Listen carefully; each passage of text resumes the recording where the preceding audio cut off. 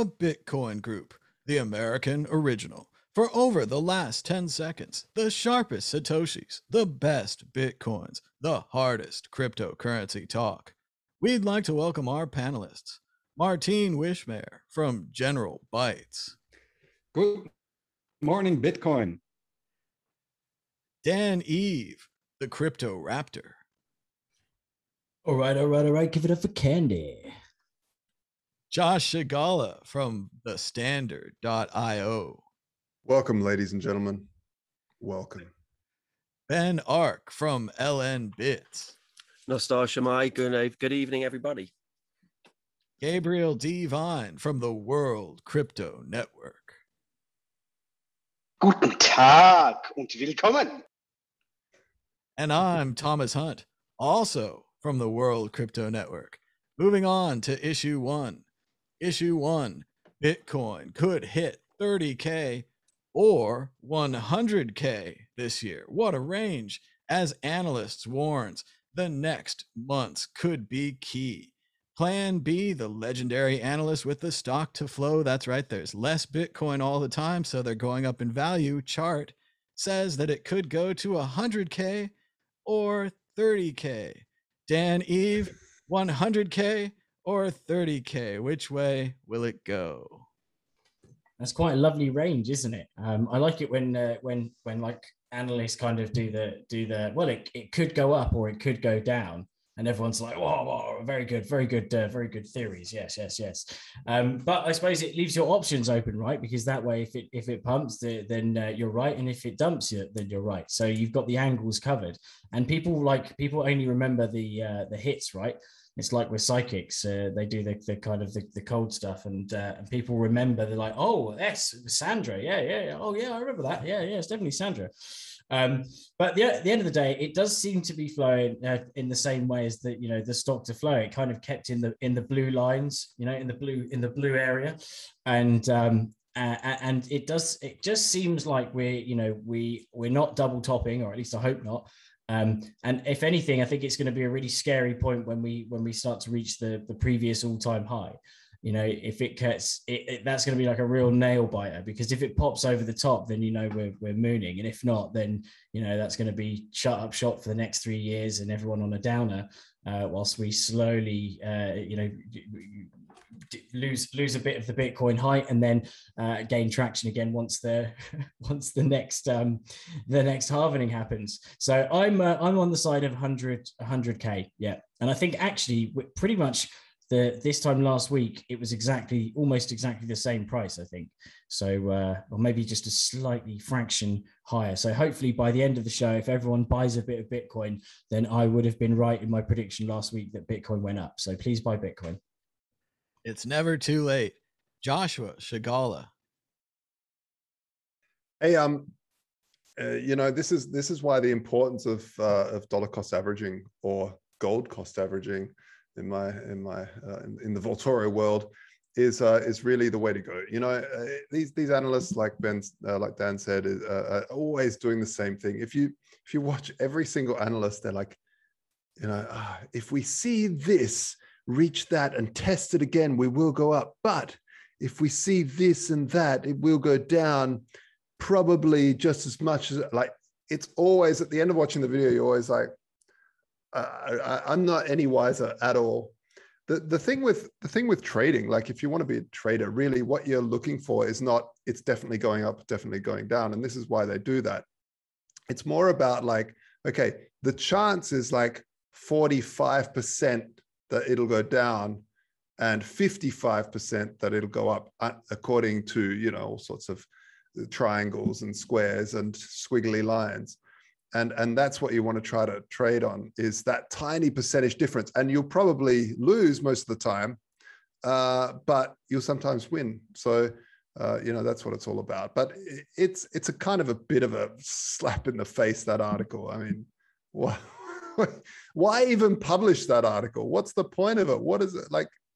It's either going to go down 10 grand or 20 or up to, like, all right. Whatever. It's a competition for the largest range. And we all know that the true and only predictor of Bitcoin is right here, and that it's correct 100% of the time. Yeah. Ben Ark, Go ahead.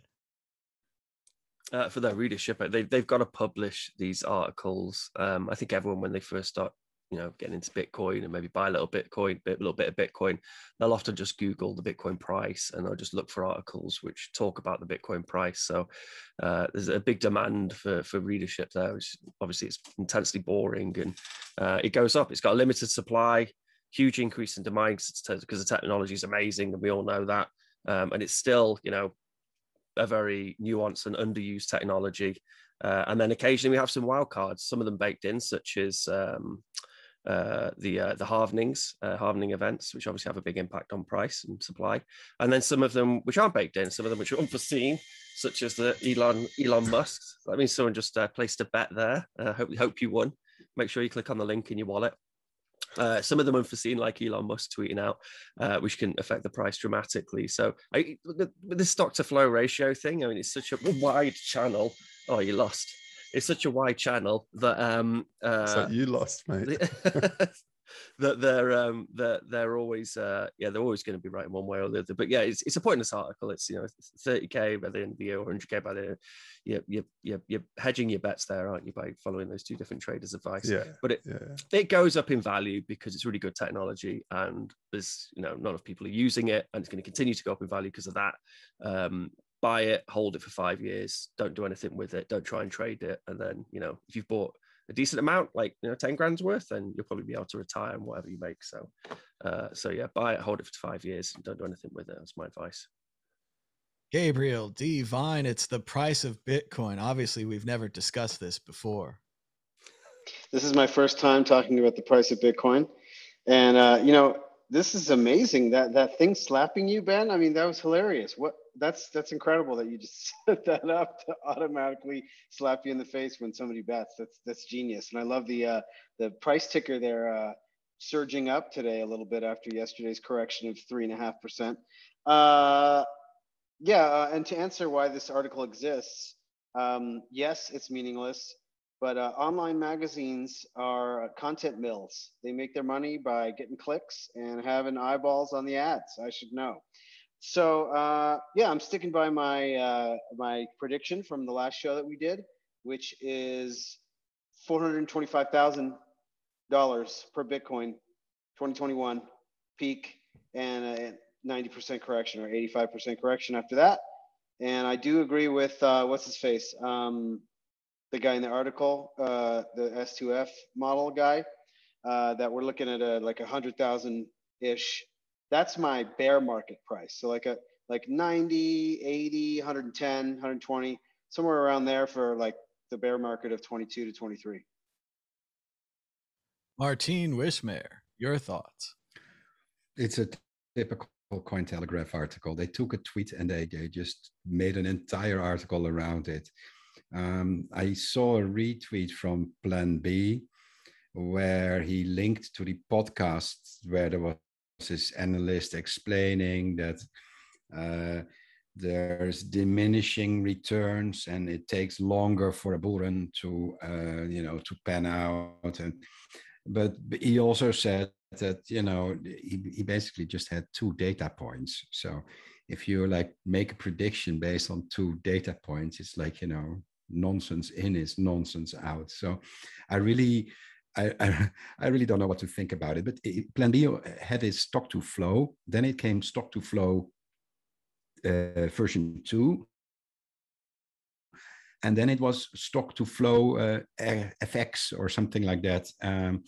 And the original stock to flow prediction, or the model, predicted a price of 50K per Bitcoin in December 2021. And I wouldn't be surprised if that will actually pan out that way. I always thought the 100 was a bit bullish, but 50K at the end of the year, yeah, sounds reasonable. I hope it will be higher, of course. And but as Josh said, all these analysts are all it's like going to a fortune teller on a fair.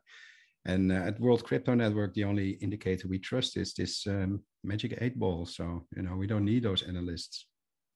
And it's almost time to hear from that incredible ball, the prognosticator of prognosticators, predictor of predictors. But first, we have to ask you, Dan Eve, higher or lower? Higher. Gabriel Devine. We're going higher. We're gonna break the recent high of 50.5 or whatever that was. Oh yeah. Ben Ark ducking the slapping machine. Yeah, higher. You can just see just in our show right now, the price is rocketing up. There's lots of people buying and it's moving the price a lot. So yeah, higher. Joshua Shigala. Going lower. Lower, way lower. No, fucking higher. Lower, maybe. It's not going to stand still, that's for sure. Martine Wishmayer. I think we'll go sideways for a while. We're trading within this like narrow band. It will probably go sideways for a while. Sideways. And now we will ask the ball, the predictor of predictors. This is the only thing you need to trust.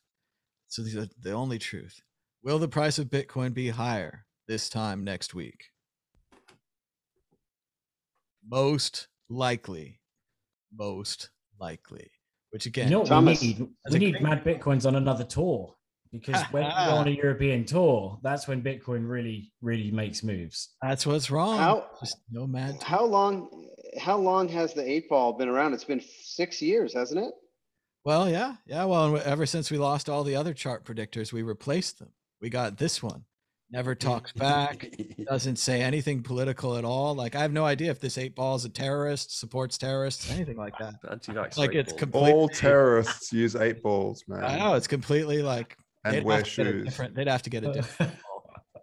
Yeah, it's pretty epic having this magic. It's a good idea for an explosive device if you just have an 8-ball and place it somewhere and put some sort of explosive device which is triggered when someone shakes it. Oh God! And then whoever walks into that really room is a terriblest. That's the most terriblest thing I've ever heard. Don't worry, we're moving on. Oh, actually, we needed to do a thumbs up round right there. Everyone was saying, yeah, come on, thumbs up. 24 people watching right now on YouTube. If you're on Twitter, you could give us a retweet. We still have that one guy who watches us on Twitch. He's like all by himself in all of Twitch. The only person watching us. So shout out to that guy. Twitch give us a thumbs up. Yeah. Hey, by the way, Twitcher, check out what Ben's doing here. Can you quickly explain what you're doing there, Ben, so that we go through the show understanding what's going on? I will gladly. So I got the price checker here, and then I got a QR code there. That's not gambling. You send me some satoshis, and I might give you some satoshis back, maybe more. And the chance and the of winning is, I think it's 60%, and it's like a 1.5 multiplier. So it's a bit like Satoshi's dice. And that's kind of done in wallet, which is pretty cool. And this is just a tip QR code. And if you pay like a tip, then you'll trigger like an animation on the screen. Oh, this one also, if you make a bet, I think the minimum bet is 300 sats, then yeah, you'll trigger the slappy machine as well to slap me in the face. So you can win satoshis and slap me in the face. What's not to? Hey, so like, I just want to point out for the people a little bit of history here. Is that when Eric Voorhees released Satoshi Dice, the big thing in the Bitcoin space was all about spam. This was the invention of the spam transaction, where everyone would say, "Hey, this is," and there was this big debate: is there such a thing as spam transactions? And because half the people were like, "No, there's no such thing as spam transactions. If you pay for a transaction, then that's a legitimate transaction." But of course, as the blocks got fuller and fuller, Satoshi Dice became less and less useful on Bitcoin Core on chain. Now it's a Bcash thing, isn't it? Yeah, now it's flipped over to Bitcoin Cash. But hey, like this is the true beauty of what Ben's built here, is that you have a chance of winning a certain percentage. What's even cool, and I didn't even mention, so that all of this is done in the Allenbit software. And then if you run the latest version of Allenbit software, you can make these Satoshi Dice games yourself. So if you're running a bar in the urinal, you could have one of these QR codes on the wall, and while people are taking a piss, they can do a little bit of gambling, see if they can stack some sats. Yeah, and one thing, Ben, is there, because one of the big inventions of Satoshi Dice was provably fair, where you could prove that the thing was fair after the fact. Is that something that you're working on, or is you just have to gamble loads and then figure out whether I'm being fair or not. you do the odds? Yeah, we could build all that in later on. I think this is like an MVP, experimental jobby thing.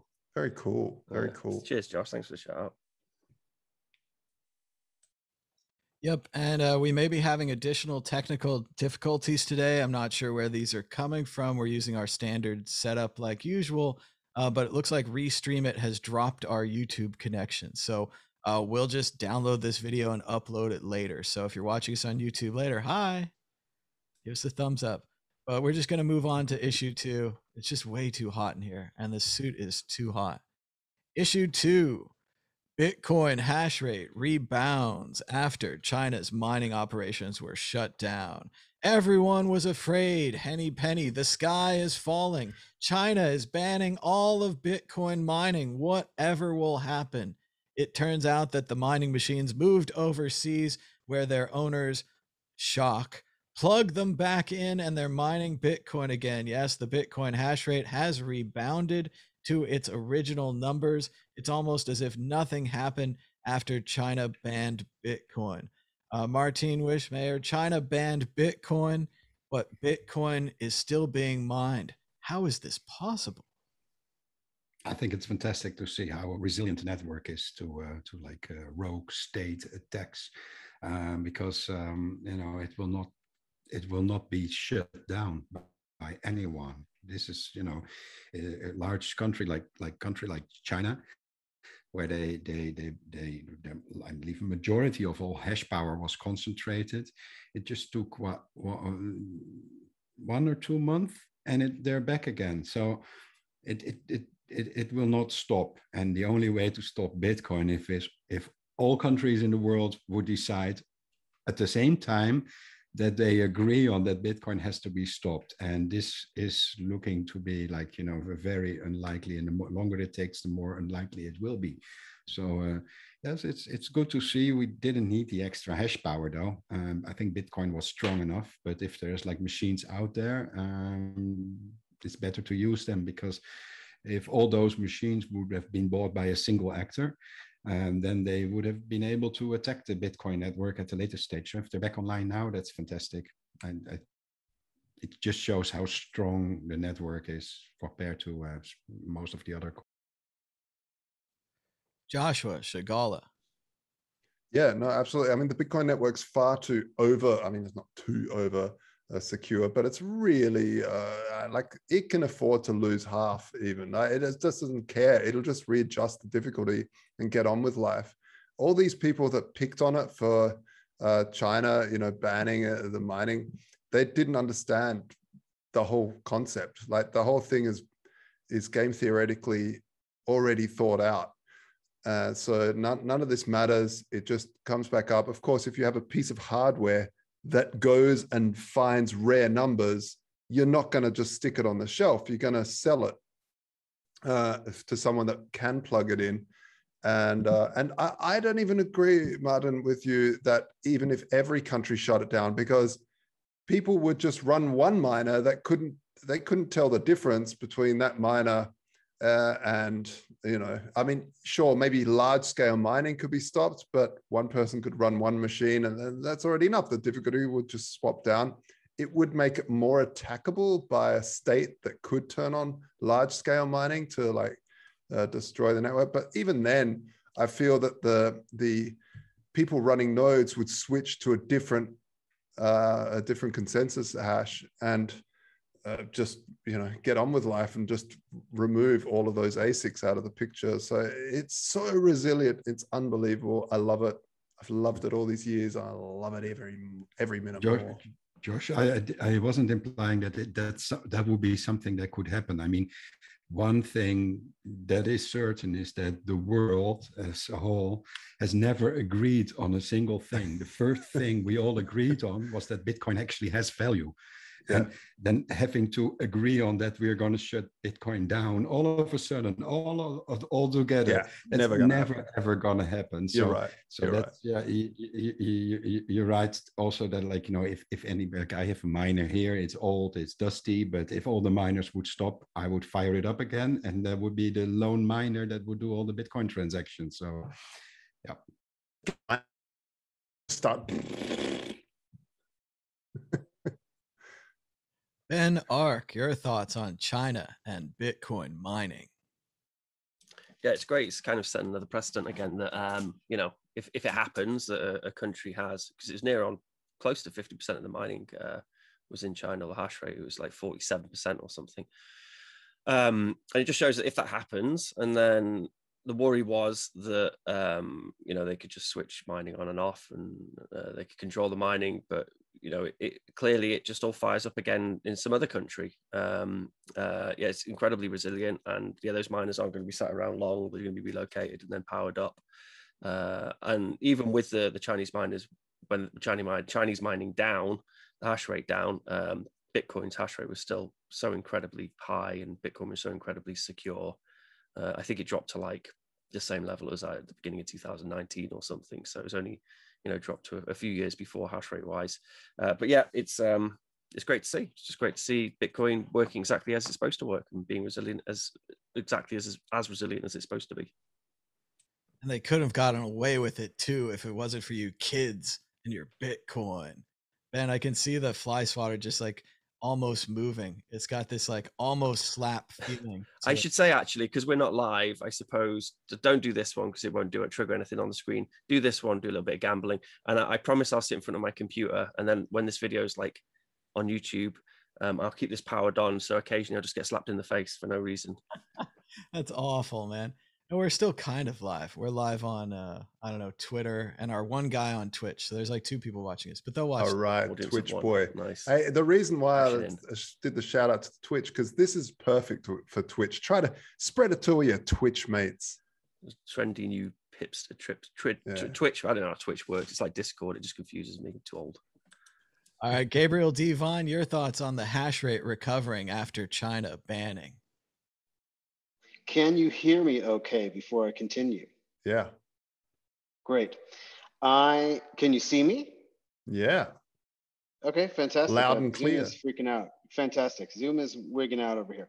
Yeah, I actually wanted to circle back on Martijn's comment about all the companies, all the countries coming together and banning. I agree with Joshua. Not only would that not work, actually, I think that a worldwide ban on Bitcoin would just speed up its development. After an initial, maybe slight setback in sort of institutional involvement, I think that it would completely backfire and make everybody just wake up that much quicker to government's fraud in central banking. So even a worldwide ban could stop Bitcoin. There's nothing that can stop Bitcoin. Or other than like, you know, on the meteor side / you know, supernova. But you know, Gabriel, are you saying that we've invented that Satoshi invented a perpetual motion machine? Is that what you're saying? Definitely not. I'm definitely not saying that. I'm saying a robust technology protocol was created. That's all. Just anti-fragile and robust, not perpetual motion. We are continuously putting a lot of energy into it, as you know, eco fake warriors like to point out. But good question. The incentive situation, you know, that Joshua brought up, that's a really important thing to consider.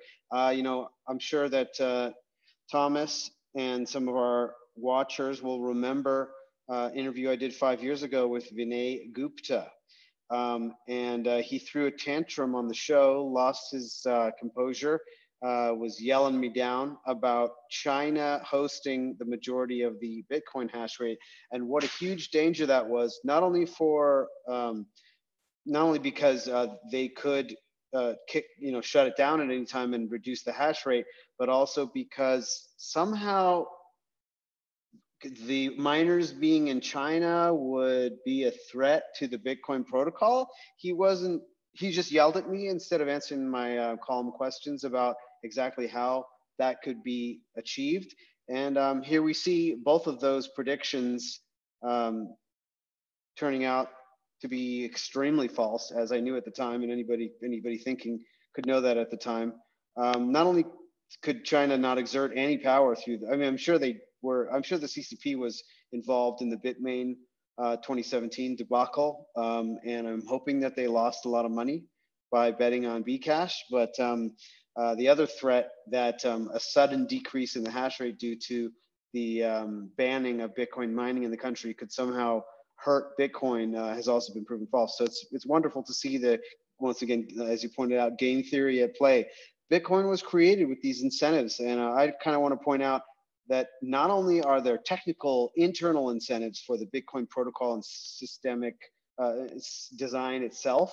In this case, that's an obvious case, but also external incentives is one of the things that keeps us Bitcoiners inspired. The effect of the Bitcoin protocol on everybody's lives, on society at large, on the economy.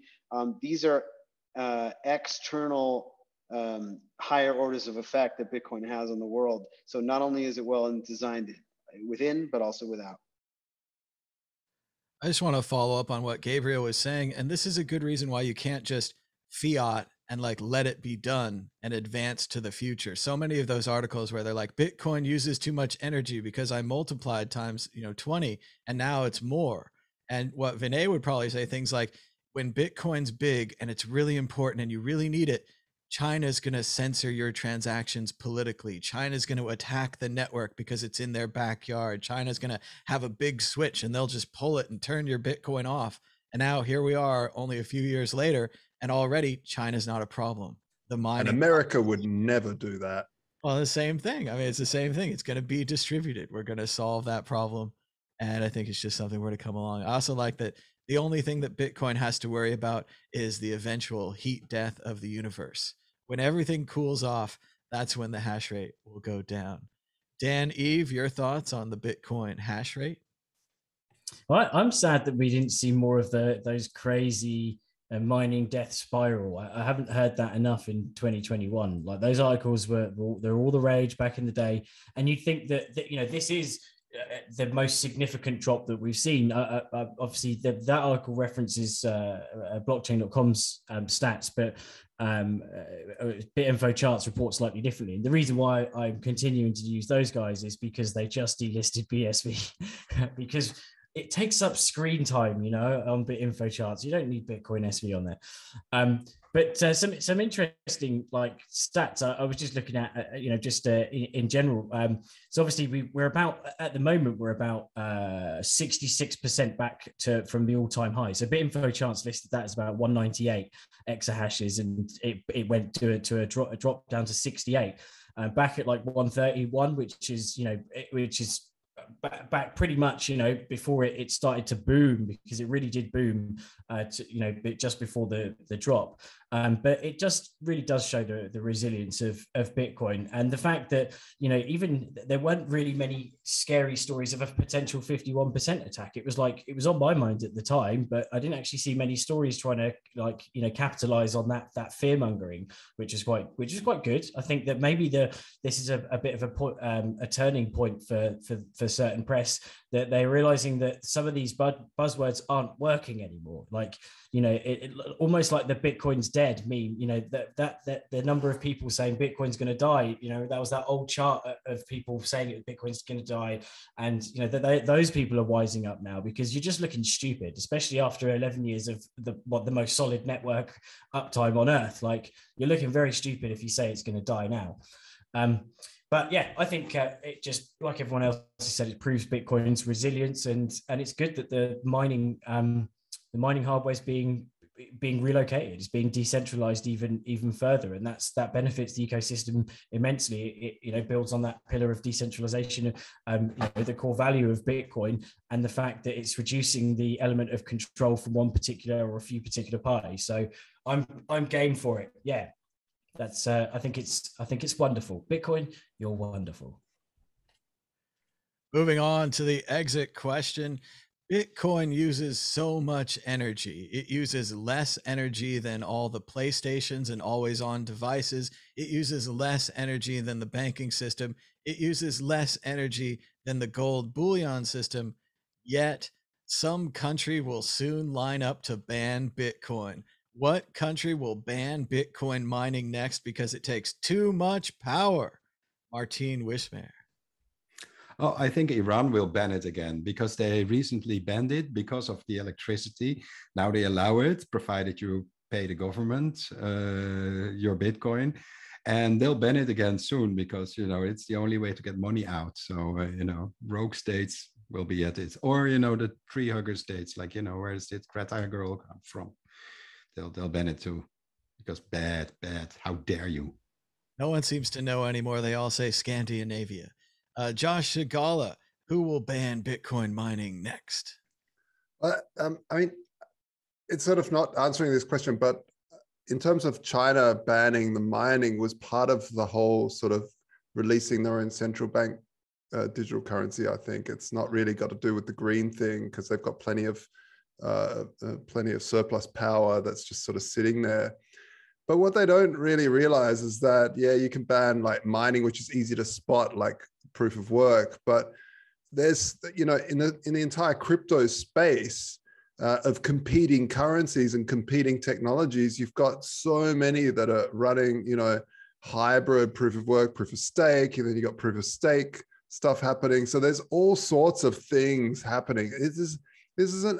It's just useless. And you can tell this is typical bureaucrat crap.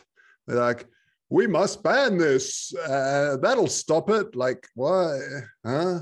Really? So it's just funny. It's funny that they try, and it's completely idiotic. But I don't know how many other people need to do the same thing to realize that they're not doing anything but inconveniencing people. It's probably one of the few industries that are booming right now, and they want to ban it. Sorry, there's people out of a job left, right, and center, and you want to crush one of the few industries that are actually working. It's just like people need to get a grip. Let's keep the 12 libertarians who are watching excited and use their favorite phrase, statists gotta state, right? Ben Ark, your thoughts on who will ban Bitcoin mining next? Yeah, Josh is 100% right. That is the countries who are developing their own digitally native currencies. They're going to be the ones who are going to experiment with banning Bitcoin. Experiment because they'll just end up using it at some point anyway and allowing it because obviously it's such important technology. But I think, and this will probably segue into, I think it's the next topic. I think really we want to keep our eye on the countries who haven't got central banks, who aren't developing their own digitally native currency, which will be centralized using their central bank. We want to look at those smaller countries who need some sort of digital currency, which they could develop themselves, and will probably be utilizing all the decentralized technology which we have built into Bitcoin. And the payment rails with something like Lightning as well. I think you'll find the country like China who wants to bring out their own digital currency, they will probably try and keep their monopoly on monetary control by banning Bitcoin or limiting people's exposure to Bitcoin. But it's futile and it'll only be temporary, just like China's ban on mining will only be temporary. Eventually it'll And Bitcoin does use a hell of a lot of electricity, a lot of energy, and it has got a high carbon footprint. But we all know it's ebbing slowly towards more renewable usage because that's obviously cheaper. And also the social scalability. Like if I'm just passing a Bitcoin on chain to Thomas, then I can do that. If I want to pay the fees and I want to take up that block space. But it's an incredibly inefficient use of the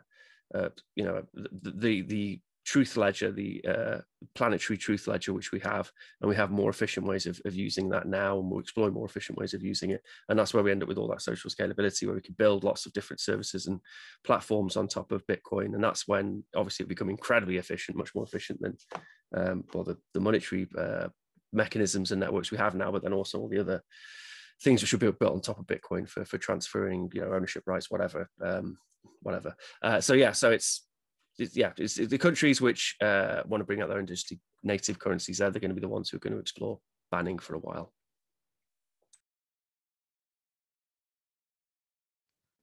Waiting. There it is. Yeah, I saw you, Ben, before. You're like trying to, open your eyes and try and stay The awake. surprise that gets you. I set a bet to wake you up a bit. Gabriel D. Vaughn, your thoughts on what country will ban Bitcoin mining next? Australia. Australia, very political pick with all the lockdowns and the COVID happening there right now. Everyone claims it's a prison state. Is this a prison state? No, this is shop.worldcryptonetwork.com, where you can get t-shirts and mugs. I have to go turn the other ones back on, but we've got our new no profit t-shirts and mugs. You can buy anything you want and we'll make no profit. We got Hal Finney mugs, Hal Finney shirts. We've got it all at shop.worldcryptonetwork.com. What happened to the Trezors Don't Float shirt? I think that the company defaults to setting the things to kind of expire unless you click the right button, and I think they expired. So I have to go. You have to like re-upload it again, because that's a cool shirt. I think I have one. I didn't know it is a rare and limited edition now, but the Bitcoin Not Bombs and the Trezor shirts are both like super. They stay good in the wash too. That's how it works with collectibles. You have to buy when the opportunity is presented. Moving on to issue 3, Cuba becomes the latest country to authorize and regulate cryptocurrencies like Bitcoin. Yes, Cuba's government said on Thursday that it will recognize and regulate cryptocurrencies for payments. A resolution in the official gazette of the country's central bank will set rules for such currencies and determine how to license providers of related services within Cuba. It comes just as El Salvador is preparing to officially recognize the use as Bitcoin, as it seems all of Latin and South America are getting very excited about Bitcoin. Josh Shigala, your thoughts on Cuba becoming the latest country to recognize Bitcoin? Yeah, I mean, just like we started off, Bitcoin.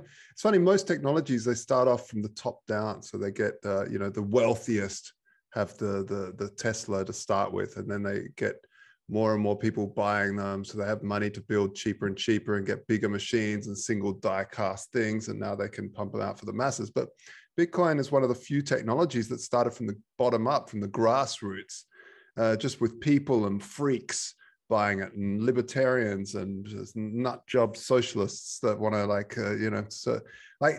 it started off down the bottom, and then it slowly scaled up to the institutions now that are piling, and then next obviously is countries. What's fascinating though, usually these hype cycles have happened after a boom bust, and the next boom happens from the next sort of iteration of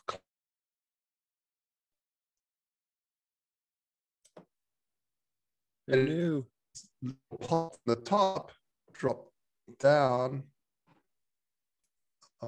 This has got to be one of those things like Mercury is rising, where all of the technology just breaks at the same time. I like the way Josh's internet can only handle so much of Josh talking before it just crashes. Yeah, I know.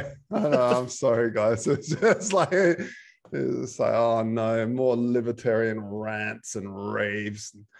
Hey, no, but basically, usually the hype cycles drop before the next next class of individuals or institutions come on board. So, it dropped, institutions came up, we had the next bubble, and I thought it would have been like a little while, like in 4 years' time, when the next halving, that countries. But this El Salvador move really basically sped up everything. But I think also COVID, everyone injecting money like crazy and printing it like mad to stimulate the economies worldwide is also speeding things up and accelerating stuff. So I think I'm very, very bullish that, hey, Cuba will do it, then the next person, then the next country, the next country, the next country. It's just it's a black hole, and it's going to suck everything in. Ben Ark. I think you lot speculated on this show back in the day, that it was people adopting it, and then it was going to be the companies, and financial institutions, and then eventually countries, and would speculate on which countries were going to adopt it and blah, blah, blah. So we're starting to see it rolled out, the technology rolled out to these different countries, which is great. The US embargo against Cuba has been condemned by the UN since I think like the early 90s, I think it's 92. And the embargo restrictions increased during 2021. And I think in the article, it said that the GDP of Cuba was affected by 11% because of this. And a lot of that is that US companies are prevented and people are prevented from sending money basically to Cuba. So you don't have that remittance, which makes up a huge portion of all the countries around the US. It makes up a huge portion of their GDP, like in El Salvador, I think it's 70%, which is incredible. So that's why those embargoes are in fact condemned, because they break international law, the US acting like that. So this is a way for, as Bitcoin becomes more adopted and more people know how to use Bitcoin, and obviously all these Cubans who want to send money back home and all these businesses who want to interact with Cuban businesses can do that kind of under the radar and through this censorship resistant pseudo-anonymous technology, which we have called Bitcoin. But yeah, these Central American countries who are trying to wiggle out of the US imperial control in one way or another, then Bitcoin is absolutely ideal for it. And as I said before, I think, Cuba has a central bank, but it's not without its problems, and it's susceptible to corruption. And a lot of these smaller countries which have central banks which are more likely to be corrupted, or don't have central banks at all, are just going to switch to Bitcoin, and they'll probably build their own stable coins or stable soft currencies on top of Bitcoin as well. That's possible. But yeah, it's great to see that's this stage of Bitcoin's evolution happening. And I think Josh is right that it's everyone becoming digitally native much quicker than we thought, because of COVID, which has accelerated all of that. So we're in like Bitcoin 2025 right now, I think, not Bitcoin 2021. We've been catapulted a good few years into the future. So yeah, great to see, and wish them good luck. Gabriel D. Vine. I don't think this announcement is all that momentous or significant in itself. This is just kind of a paperwork thing, as far as I can tell. However, your guys are right in calling it out as a possible next step towards something more like El Salvador, where they actually adopt Bitcoin as an official currency for the country in some fashion by the authorities there. But as such, it's not that momentous. But I would like to comment on what Ben was just saying about our predictions on this particular channel, and in general, my comments about Bitcoin. Yes, that's exactly what we've been saying over the years, and our predictions are, of course, terrific and have basically all come to pass. But I don't agree with you guys that I was looking at the mid-20s for government adoption. 21 was really a target year for me because of really in 2016, when the white paper for Lightning came out, I thought that it would take a couple of years to create alpha software, and then about 3 to build up enough client-side software in order to be able to use Lightning. And sure enough, that's exactly what happened. Early this year, which is the 5-year anniversary of the white paper release, we saw the things really began to heat up, and where human beings on the ground that don't know anything about things other than just apps on their smartphone, don't know anything about technology, they're farmers, whoever, in third world countries, anywhere, they could start using Bitcoin easily and smoothly. And that happened. And so, of course, everything now is flooding in, because now Bitcoin is becoming a medium of exchange very quickly. And I really saw 2021 as the big year when that would launch up, and that things would begin to move a lot faster. So this is actually in line with my expectations. Dan Eve. Well, I think the fact that a central bank's giving it the seal of approval, albeit from a much smaller country, it lends credence. It gets to Bitcoin being a legitimate a legitimate money source, right? Source of money, a legitimate money. It's a stamp of authority. Now, maybe obviously the US doesn't sort of get along with Cuba so well still, but there will be people thinking, right, well, there may be a bit, elements of corruption in some of these countries, but that there is obviously a benefit to having Bitcoin, and the fact that it can be rolled out in countries that are not so, not known for being technologically advanced, right? It scuppers the argument that Bitcoin is this complicated thing that people can't use properly. But no, now farmers, it's been rolled out to farmers who can, just have a phone and an app, and then bang, they're done. They're set up, and the infrastructure is there so they can switch out into fiat if they need it or want to, etc. So I think it's just another string to the bow of Bitcoin, and it's only going to snowball, right? Once these countries have got successful implementations of Bitcoin, especially with Lightning Network, and taking the strain off the main chain, providing lightning fast transactions, etc. They're really proving the case again against the arguments like you can't use it to pay for coffee, or that sort of stuff. It takes too long to confirm. So all these, one by one, all these arguments they're being broken down. The dominoes are just falling. So I think it's cool. It's just turning into a monetary arms race, right, between the countries that are sat there, and everyone's going to be looking over their shoulder. They're sat at the Dasbo. What's that place? Davos. That whatever. One of the big things. They're all going to be talking about Bitcoin, right? It's going to be on the lips of basically every big leader out there, because as much as they're trying to dismiss it, there are going to be people that are probably kind of sat there going, trying to shill it, right? There's going to be someone, a few people in Davos who are like, mate, come on, to Boris Johnson or whoever, these world leaders, and be like, are you serious? Come on, guys, get into the 20th century. I agree with Ben about things being catapulted, though, right? We've gone, things like Zoom usage, etc., went up massively. All the working from home, the fact that companies have a lot of them have U-turned, and companies my friends work for, they were very against working from home, and now wow, this really works for us. So that's really helped with Bitcoin adoption, because it's putting us fully into that virtual world. The stimmy checks, stimmy, yeah, they help definitely with Bitcoin, being bought, that's for sure. But yeah, I think it's great. I went to Cuba once, beautiful place, absolutely amazing. The most fascinating thing is all the this, or so many of the cars, not all of them, they're old school American cars from the 70s and stuff. They're it's, I think even in the picture in the article is, they're it's just a really cool place. Not 70s, 50s. 50s, sorry, 50s. Yeah, you're right. Before the revolution in 59. The gangster sort of ones. Yeah. I think it's definitely a beautiful place, and if you get out there, I'd say pay it a visit. Martine Wishmare.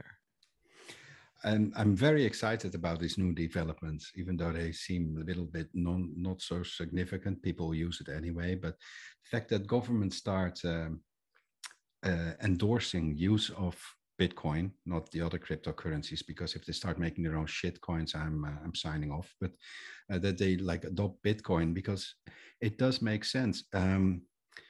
Many of those countries have been using the US dollar as a sort of backup reserve currency or currency. It is for a country, for an economy, it's really bad if you can't control your own money. So if you're already depending on somebody else's money, and you're depending on them doing the right thing, meaning don't print it like crazy, then you have little to no control over your own economy. So if you already have no control over your own economy, then why not select Bitcoin? Because at least we know there's 21 million Bitcoins. There will not be more made. As Dan said, the infrastructure, it's there, it's working, it's a piece of cake to implement. Just maybe make a nice branded wallet for the official wallet, but there's nothing stopping people from transferring to their own wallets. That's just it makes sense, and I think the next countries that will adopt Bitcoin will also be countries that are using the US dollar or another foreign currency as their main currency, because their own currency is, keeps slapping Ben, but that they use that they use any country that doesn't have their own currency, or their own currency is weak and therefore they rather use another currency, is a potential candidate next. And I like the little quote in the article that said, yes, but the government will be monitoring and patrolling it. I mean, good luck with that. But, they'll figure that one out. They'll probably have some infrastructure and stuff, but it gives the people a little bit more freedom. And I think it's good for the people in Cuba, because this way they can at least save a bit for the future. Because right now there's no point in saving dollars or their local pesos, because it's devaluated, it loses its value very fast. And with Bitcoin, well, up till now, everybody who holds it for 4 years or longer is in the plus. So yeah, good for Cuba. It is funny, Martin, how governments used to be very powerful and everyone say, oh, the government's going to turn against that, or, oh, this country doesn't like that. But now with Bitcoin, you just kind of shrug your shoulders like, what can they really do? Especially a small country, but even a big country like China or the US, like we were saying earlier, unless they all agree at the same time, let's stop this thing. Or if they turn off the internet, this thing just keeps going and going and going. As we've been talking about for the exit question, El Salvador is working on adopting Bitcoin and launching it in the next few weeks. Will it be a big deal, life-changing for the people of El Salvador? Everyone on the street using Bitcoin, complete transformation, a cybernetic future? Or will it be hardly any deal at all? Life goes on for El Salvador. Let's go to Joshua Shigala. Will El Salvador be a big deal? I really hope it will, but they need to implement Lightning Network. Without that, it doesn't work. So implement Lightning, have Lightning working, and hopefully accelerate that side of it. Yeah, otherwise it's not going to work at scale. They say they have lots of Bitcoin ATMs. Let's go to Martin. Do you think they have Bitcoin ATMs or Lightning ATMs? Josh alluded. I saw a couple of pictures of a locally produced, well, I'm biased, but I call them like monstrosities. General Bytes, I know what clients of us also putting machines there. So we're gradually seeing the ATM side of things, gather steam. We've been supporting Lightning since, I don't know, for years now. I stopped counting how many years. So if they want to enable it, perfect. There is a custodial wallet that's being developed in cooperation, I think, with Athena or one of the other ATM operators. It's going to be like very centralized thing. I mean, it's running on Amazon Web Services and all, but it's not the only way to use it. People can use their own wallet. People are free to select their own wallet. I do hope it will, have a gradual start, because from what I've heard, there's people are a bit afraid of it because it's like so new and they know nothing about it. Banks don't know how to deal with it. They ask questions like, should we start mining? I mean, really? No, you don't have to start mining. But the fact that they even ask those questions shows the limited knowledge available right now. So they should use national TV to have introductions, and maybe get Andreas Antonopoulos there with a reality show where they do transactions and stuff, and gradually educate the public. And therefore, I hope it will be a slow start. But the risk of a slow start might also backfire, and that media will say, see, it's been bullshit all along. It's not working. It's not working. But, I think a slow start, just gradually, then suddenly. So I think that's the best approach for El Salvador. I think Martin's actually absolutely right here, and he's predicting the future a little bit. I think if this fails, and it might kind of, and by fail, I mean have very little change in the people's lives. If it has very little change in their lives, it'll be because of a lack of education. The campaign needed, like he's saying, a television campaign, actors, stars, over and over again, just cementing how to use this. How many times did they show you how to swipe the credit card? They used to have the big machine. Now they have the chip and pin. Again, they take so many examples, so many shows, just casually using it, just put it in the people's minds. I don't think they have that. I don't think they have the preparation. I think it's being dropped on them. And it's interesting to think about the importance we put on wallets and what kind of wallets they use. But the actual users, They don't care at all. I remember back in the day, we were all like, what wallet do you use? We ask everybody, they're like, local Bitcoins. I just keep my money in where it came from. You know, they never looked out that there was Airbits and so many other offerings and ways to hold their own keys and such. They're just like, local Bitcoins, Coinbase, you know, that's Thomas, maybe Restream has an option to stream live to El Salvador TV very soon. And then we can like educate the people via the World Crypto Network. It is the strangest thing where the pipes are there, like local cable, all these things, they probably have it. We could record stuff for them. They could dump it out there and maybe translate it, of course. But I just don't think it's being done. I think it's an even larger thing to do than accepting Bitcoin is educating the people about Bitcoin. Yet, if you don't do that, I don't think it's going to work. Let's go to Dan Eve. Your thoughts on El Salvador, big deal or little deal? I think it's a big deal, right? Like it's the first of its kind. It's a bit of a test, a pilot test, I suppose, of the rollout of Bitcoin on a mass scale by a country who are choosing to do it, not like by the people pushing it forward. So I think it is a big deal. But on just going back to that the Cuban article, I thought was quite funny. The one of the comments in this, which says the resolution says the central bank can authorize the use of cryptocurrencies for reasons of socio-economic interest, but with the state assuring that their operations are controlled. And then it says it also explicitly noted that operations could not involve illegal activities. I just like the way they had to state that specifically. Like you can have Bitcoin, but none of the illegal stuff, please. But going back again, sorry, because I made a note about the fact that the impact of, say, El Salvador, which was dependent on the dollar, when you have a bottomless fiat money pit that's sort of printing that just happens. I didn't think about the secondary impact on countries like El Salvador that don't benefit from the dollar going directly back into their infrastructure. They're just like hodlers of the dollar that don't get the benefit of all the money being pumped back into America by printing. So it's disastrous, really, having a reliance on another currency that's just printed out of thin air. So yeah, I'm all for Cuba and El Salvador making a run for it, basically, and detaching themselves and becoming financially self-sovereign. Currency control is very important to these countries, and without a local currency, they are kind of without a sword in a video game. Ben, Ark, your thoughts on El Salvador? Yeah, that's 100% correct, Thomas. But I'm not sure that they have the same soft currency functions with Bitcoin, because Bitcoin is, of course, a hard currency. Remittance. So much of this country's GDP is remittance, and if you have 3 to 7% of your, the remittance going to Western Union and other such companies, then Bitcoin is a very attractive just tool for getting money into the country without having to pay those fees. The feedback on the ground for people using Bitcoin is incredible, and the payment rails are fantastic. There's that video of the guy paying for his electricity bill just by scanning a QR code.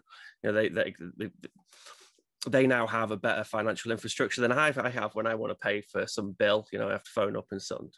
So they could just scan a QR code and pay. And because you have that remittance as well, Granny wants to pay her electricity bill, she can't afford it, and then her son who's in the US can send some money, and then instantly she's got it in a wallet, and then boom, she can pay for the bill. Fantastic, but there are limitations. So people in El Salvador are particularly well off, and they can't afford to speculate. A lot of them are on subsistence living, and if you earn $100, $200 a month, and then that's halved because Elon Musk put some tweet out, that's not particularly useful. And the US dollar is in fact better form of currency for medium of exchange if you're facing that with that kind of scenario, and that sucks. So I've been speaking to people. I've spoken to Blockstream. I've spoken to a couple of people at the what's it called? The blockchain conference we had in Mallorca. And there's lots of people who are interested in the concept of a sovereign soft currency stablecoin built on Bitcoin. So, say if you think of Liquid Network, you could have a Liquid Network fork, but instead of the federation, so obviously Liquid Network is federated, instead of it being federated by financial institutions, it's federated by, boroughs in your country. And each of them has a key, and they all sign transactions, and they if they need to, they can create more tokens for fiscal stimulus and for digging themselves out of some sort of horrible financial disaster, which are the useful functions of a soft currency, but all too often, obviously, they get corrupted. So I do believe that a lot of these countries, like El Salvador, for example, they're going to fall in love with the payment rails. They're going to absolutely hate the instability, and they're going to explore how to make something which is stable. If you look in Ethereum land, they have the DAI. That has some really interesting ways of keeping its peg using arbitrage opportunities between buying and selling the token back to the DAI vault. You could do a similar thing on Liquid. You could have a token where you have a vault, and in that vault, people send Bitcoin, and in exchange for that, they get El Salvador dollars. And then if it goes up or down, you can sell your El Salvador dollars back to the vault, and you can make a profit on the Bitcoin, or and that will help keep the peg. So I think all of that stuff is going to get explored, and I think we should be encouraging countries and projects to be exploring these things on Bitcoin, because if they don't do it in Bitcoin, they're going to do it on something else, and it's going to be a house built on sand. But yeah, and the great thing about a liquid network solution as well, obviously, is you have the ability to have Lightning Network on top of that. It's interoperable with Lightning Network, and then you can do some crazy atomic key swap stuff. So for the user, they would just be switching between El Salvador dollars or Bitcoin on their Lightning wallet, and it would be very, very seamless, and all the technology would work. I know from our own experience with LM Bits, we have a couple of companies which are rolling out literally just we have an extension LM Bits to make a point of sale, and they're rolling out that point of sale to restaurants, to hairdressers, to whatever shops, corner shops. And then people there, the vendors can then accept Bitcoin over Lightning Network. And then after a couple of days, the company just gives them cash for the amount of Bitcoin which they've taken, and they just charge a small percentage for that, for offering that service. So yes, they think being able to pay through QR codes and all this other stuff is cool, but at the end of the day, they want something which is stable, which is why I think you'll end up with a lot of hacks converting Bitcoin into USD. So these companies and businesses and people can accept Bitcoin if they have to, but then if they do accept Bitcoin, that they can then have it as something which is more stable. And the USD, despite all the printing, is stable, much more stable than Bitcoin is. So it's exciting to see these companies building on top of our software, which we're using. But I do think we need to really talk seriously about how do we give them a better medium of exchange experience where there is stability, because there is technology out there to do this in a way which is federated or decentralized, and is corruption resistant, and can be rolled out by a country which doesn't have a central bank. So we need to explore it very, very seriously. I think Ben's right. After the project fails because of a lack of education, they'll blame volatility and print their own coin. Gabriel Devine, your thoughts on El Salvador? My prediction is kind of like Ben's, but I think it's helpful to separate some of the use cases of Bitcoin in this scenario in order to make a judgment as to the effect on the small country's economy. You've got transactions, savings, and remittance. These are three very different use cases for Bitcoin. Now, in the future, there won't be much different. We'll be able to consider them together more. But in this day and age, with, as you pointed out, so little education, the transactional effect of Bitcoin is going to be negligible.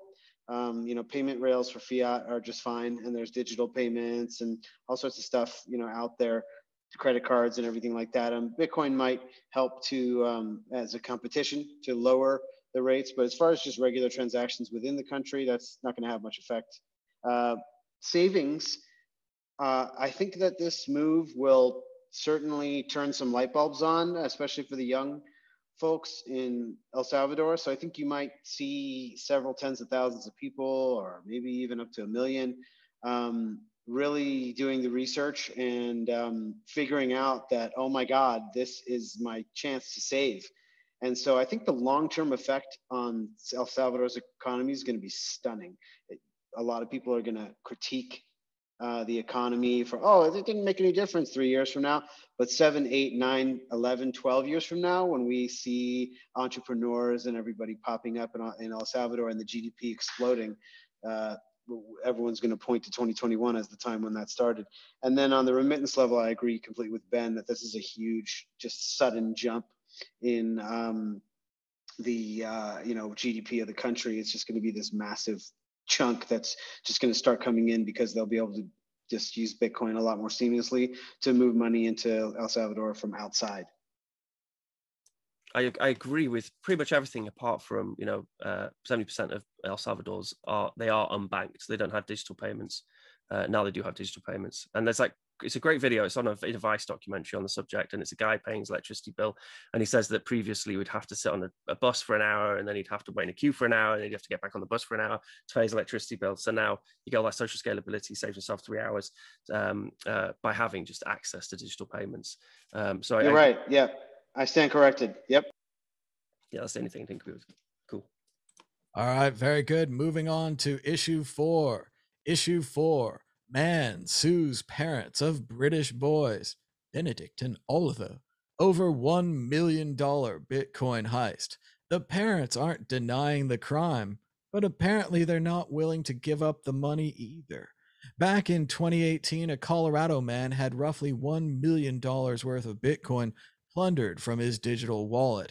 After 3 years of working with investigators, he's traced the crime back to 2 Brits named Benedict and Oliver, and now their parents are being taken to court.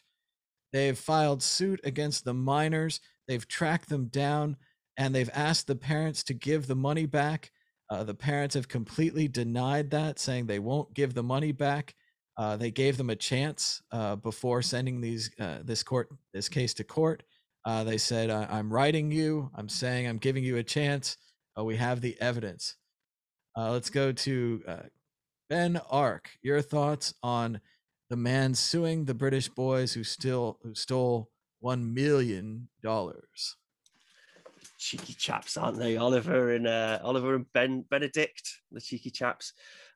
This was beginning of 2018, and I think now they're both doing their computer science degrees. I imagine that he probably wasn't the only person who got stung, because they managed to get some malicious software into Electrum Atom, which the guy was running. And I don't think by the sound of it, this guy could afford to lose his 16 Bitcoin, and is very bitter about it, obviously. But whether those 16 Bitcoins still exist, or those kids, managed to get their hands on it, spirited it away, trading shit coins. Because I think partly how they found out about it was the fact it was like sent to Bitfinex or something, or some exchange. So they probably did exchange stuff with it. The kids did. It's a really interesting article. I imagine more people got stung, so I'm not looking forward to, but I'm going to be interested to see how many more people come forward and say, yes, I also had Bitcoins taken from me when I was using Electrum Atom. I downloaded it from this dodgy source, which I shouldn't have done. But yeah, it's hopefully it's something which will become resolved. It's that sort of hack where you're not attacking some big corporate entity which has tons of money and can afford to lose a little bit. Your vulnerable people who don't really know how to use a computer are gonna, download the wrong software from the wrong place, and they're going to get stung, and they're going to lose all their money, and it sucks, and it's sad. Education is the way forward on that, and how to make that better. But it's just like similar sorts of scams. It's the vulnerable people which get which are attacked, and that's kind of sucks. It's sad. So hopefully they'll have some resolve over it, but I can't imagine these kids are going to have the money. They've probably spent it by now, whatever kids spend their money on. Gabriel Devine. Yeah, it's what I find interesting on this story of Benedict and Oliver is they were clever enough to insert or to get an address swapping malware onto this download site. In other words, this schlemazel who put his who downloaded Electrum Atom from some sketchy source, didn't check. He's sending huge amounts of Bitcoin, or decent amount back in the day, thousands of dollars worth, and didn't check the source address. Everyone in every Bitcoin user in the world should always be cognizant of the possibility of this exact hack and always double check the addresses whenever sending Bitcoin. Always look at the address, check it, double check it, triple check it. I know it's a little bit time consuming, but especially if you're sending a good amount of your net worth, you want to check every single character to make sure it wasn't changed on the, in your copy and pasting. So that's really too bad that he's so reckless with the addresses. It's not difficult for any human being to look at characters and compare them. It might take several minutes if you're really slow or drunk or tired, but take the minutes. You don't even need to check all of it, right? You just check the last like 5 characters, even, because there's so many checksums in place of the thing. That's the minimum to do. Of course, if you're sending your life savings, maybe you look through, but the first 3 and the last 3 is even enough. Yeah. If you're sending a few, a few bucks or worth or whatever, that's cool. But always at least check something. So the other side of the equation that's hilarious to me is that he was able to track these kids down. They were smart enough to put the malware in that changes your address, which is a relatively sophisticated piece of malware, but they weren't smart enough to cash out their Bitcoins in an anonymous way where they wouldn't be caught on the other end. That's shocking to me that these kids lacked that. Well, I guess they're children. I guess they're young. They had only code knowledge and no knowledge of the world. And on the other side of the equation, the fiat side or the exchange side. So that's pretty terrible. It's just an example of really bad OPSEC on all sides of the equation. It's just kind of like, play stupid games type of situation. But whatever. That's just how things go. Got to be careful in this world. And I think Bitcoin, once again, we were speaking about incentives earlier. The incentive for proper cybersecurity is ratcheting up very quickly around the world, not just to protect your information from prying eyes and from the public. You're also going to need to understand cybersecurity a lot better in order to protect your life savings. I really thought the most interesting thing about the article is the way that it covered the parents. And it said the guy sent a letter to the parents and he said, oh, we can settle this privately. I'm just looking for my money back.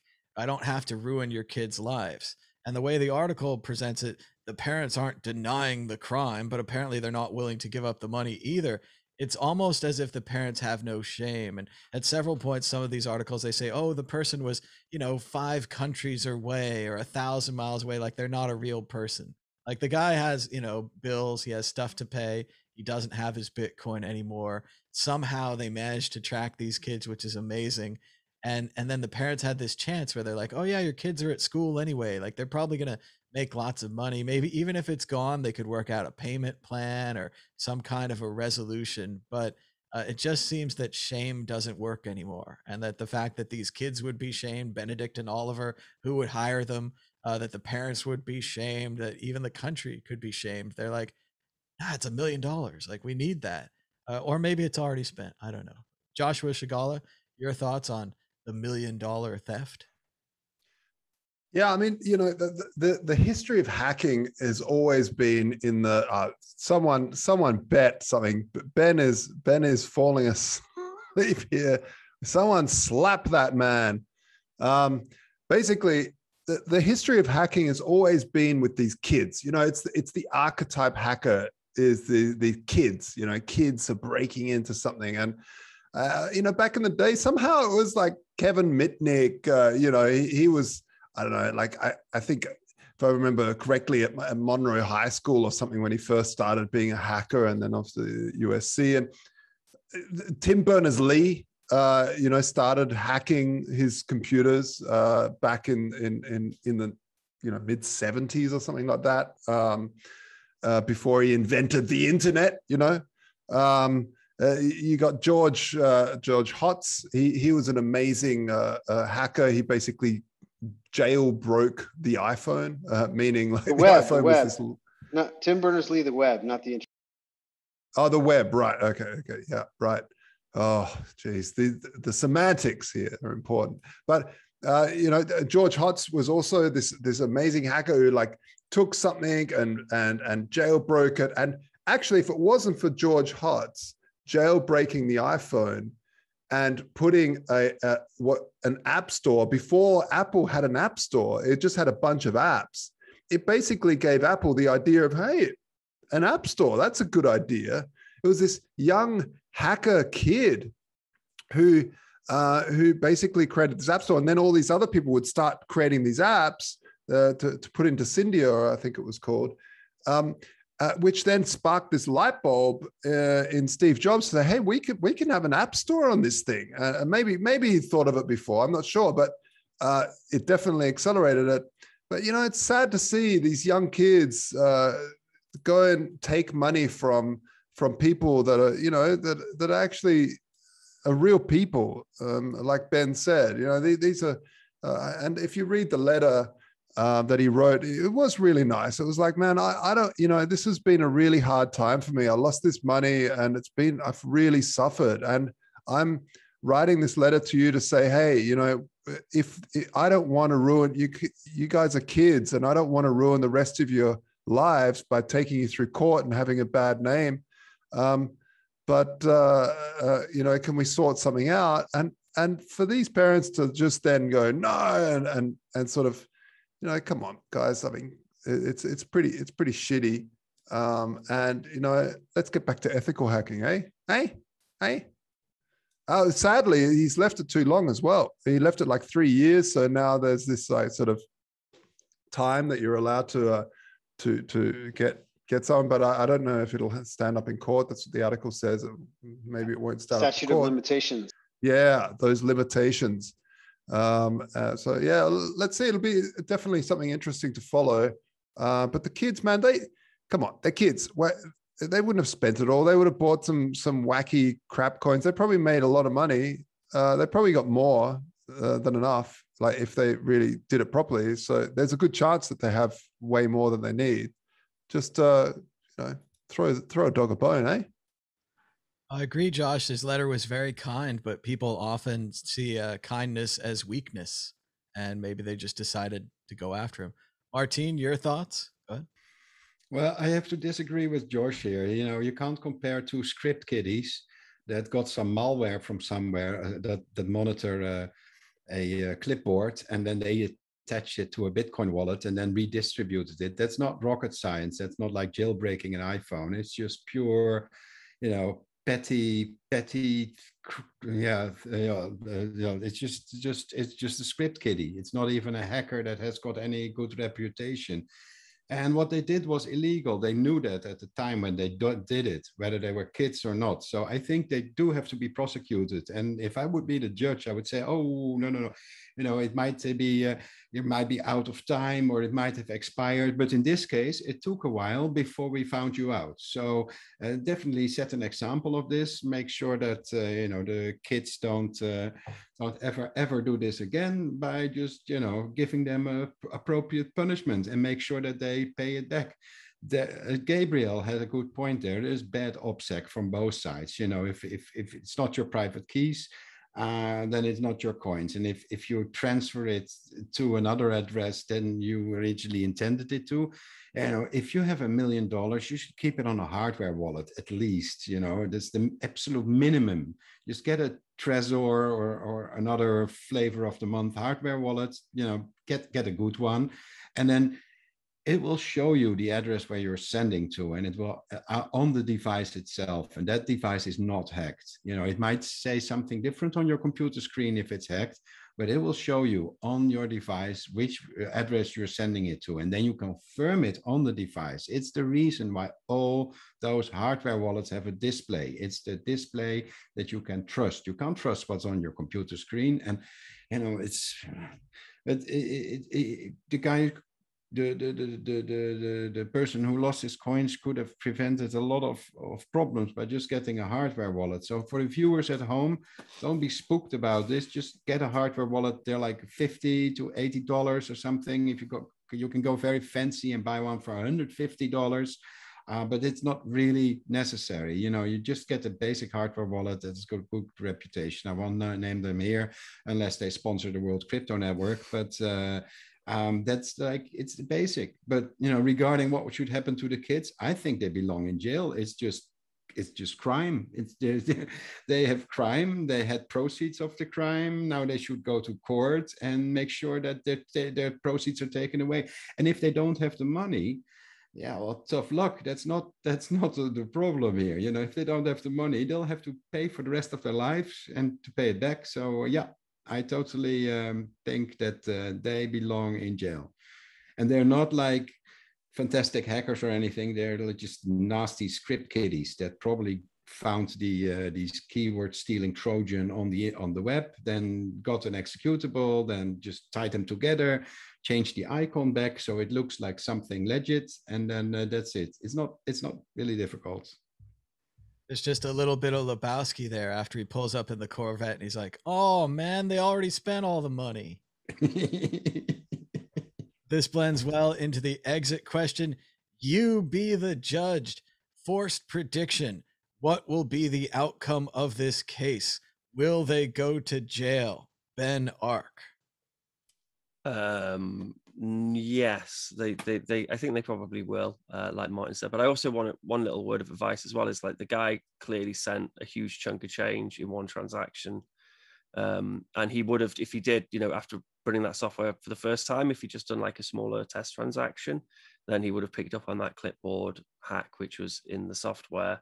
So yeah, I mean, definitely don't send all your coins in one huge, massive transaction. That's the first error he made there.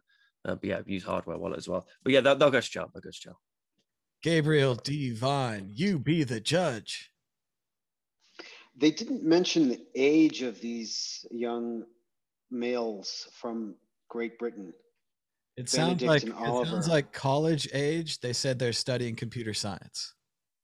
Okay, so if they were minors at the time of the crime, it's conceivable that they may not actually do any hard time. So it depends on their age. I think maybe if they're not twins, then Oliver, the older one, which I'm totally guessing, Oliver may end up in the slammer and Benedict may run free. Who knows? Judging by the large amount of money stolen, and if it was $1 million in the time, they might be tried as adults, although I don't know the British court system. Joshua Shigala, will they go to jail? I think there's probably better ways to deal with these sort of people in terms of you know, like re-education camps. No, I'm just, no, like you know, getting them to do good things. You know, they're obviously clever guys. Kids, you know, there's a reason why kids don't go to prison. Is because they're just stupid. They might be smart in terms of they can code and but they're just kids are just, they do dumb shit. Especially teenagers. Teenagers do super dumb shit. So you know, I hope that this guy gets his money back, and I hope these kids learn a really strong lesson. But I definitely don't want them to sit in a cage with Bubba. Martine Wishmayer, do you see them doing public service work, you know, cracking passwords, fixing? Judge Martin says, go directly to the jail. Do not pass start. You will lose the Lambo and you will have to pay $1 million. No Lambo for you. No Lambo.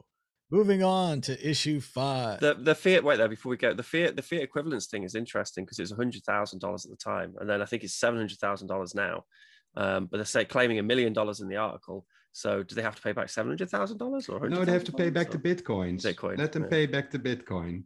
Then the price will go up. You're so cruel, Judge Martin. Judge Martin. It's very hardcore, very hardcore. He solves the problems. All right, moving on to issue 5. Issue 5. The High Priest of Cryptopia regrets nothing. Ian Freeman could have been a Bitcoin billionaire. Instead, he could go to prison for the rest of his life.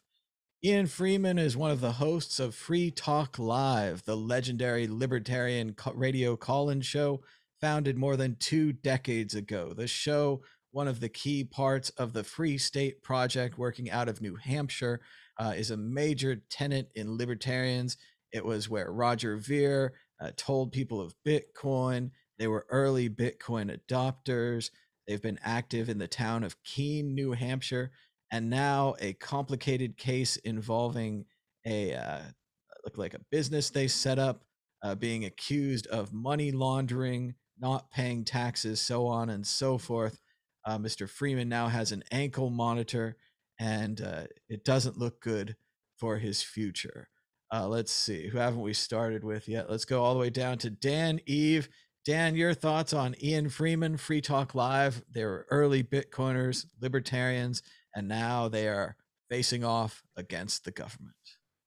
Well, I must say it was a very, very interesting article. I'm not going to lie, I kind of floozied on the headline and was like, High Priest of Cryptopia, and I was like, oh, this will be easy to talk about, because well, I could just moan about having my funds go down with Cryptopia when that went down, but no, it was a 700-page article that strained my eyes and took millimeters of skin off of my finger having to scroll through the entire thing. But no, it was a very good, really interesting article, actually. It's like a real, told as a proper story about the history of Freeman and how he set up the church. And it seems like another one of these, these Silk Road type things where the FBI came in and they set up some transactions, and he got caught in the end on one of the not preventing someone from depositing money.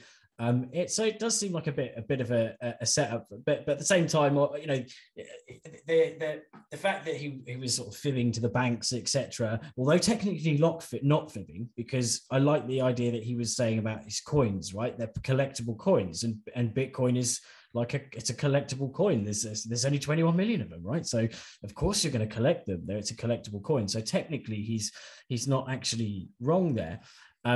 But it seems like he's quite a free spirit. Didn't really kind of capitalize on and spend out on Lambos and stuff like that. Living a very kind of humble life.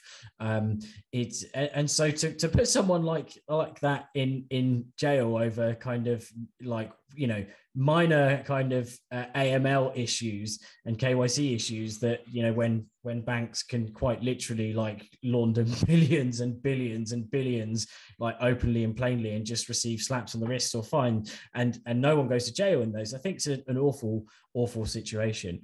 But yeah, very interesting story about Ian Freeman in general, and also how everything intertwines, right? So they talk about how obviously Roger Ver was there, and also I think they mentioned about Vitalik as well. He also popped up at the same place. So it's quite interesting to think about the kind of early days and all these paths crossing that are now being written about now. Very fascinating. So I think it sounds like he'll probably get caught. I did think when I saw the ankle, as in he'll go down, and maybe not for long. There's obviously an incentive for the co-founder of the church, who's also a convicted murderer, apparently. But I say apparently, he was a convicted murderer. So obviously that adds to the kind of the story, and probably doesn't help Ian's case. But I did think actually that his bracelet I thought it was like the ankle thing. I was like, oh, maybe it's like a wear wallet. And then I suddenly thought, no, you idiot, it's a monitoring device by big government. So good luck, Ian. Free spirit, free man. Hopefully free forever. But sadly, it sounds like he's going to be he's copping one for the team.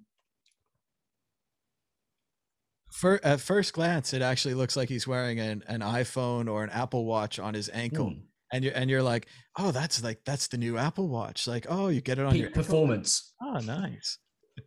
Let's go to Joshua Shigala. Your thoughts on the libertarians and Free Talk Live?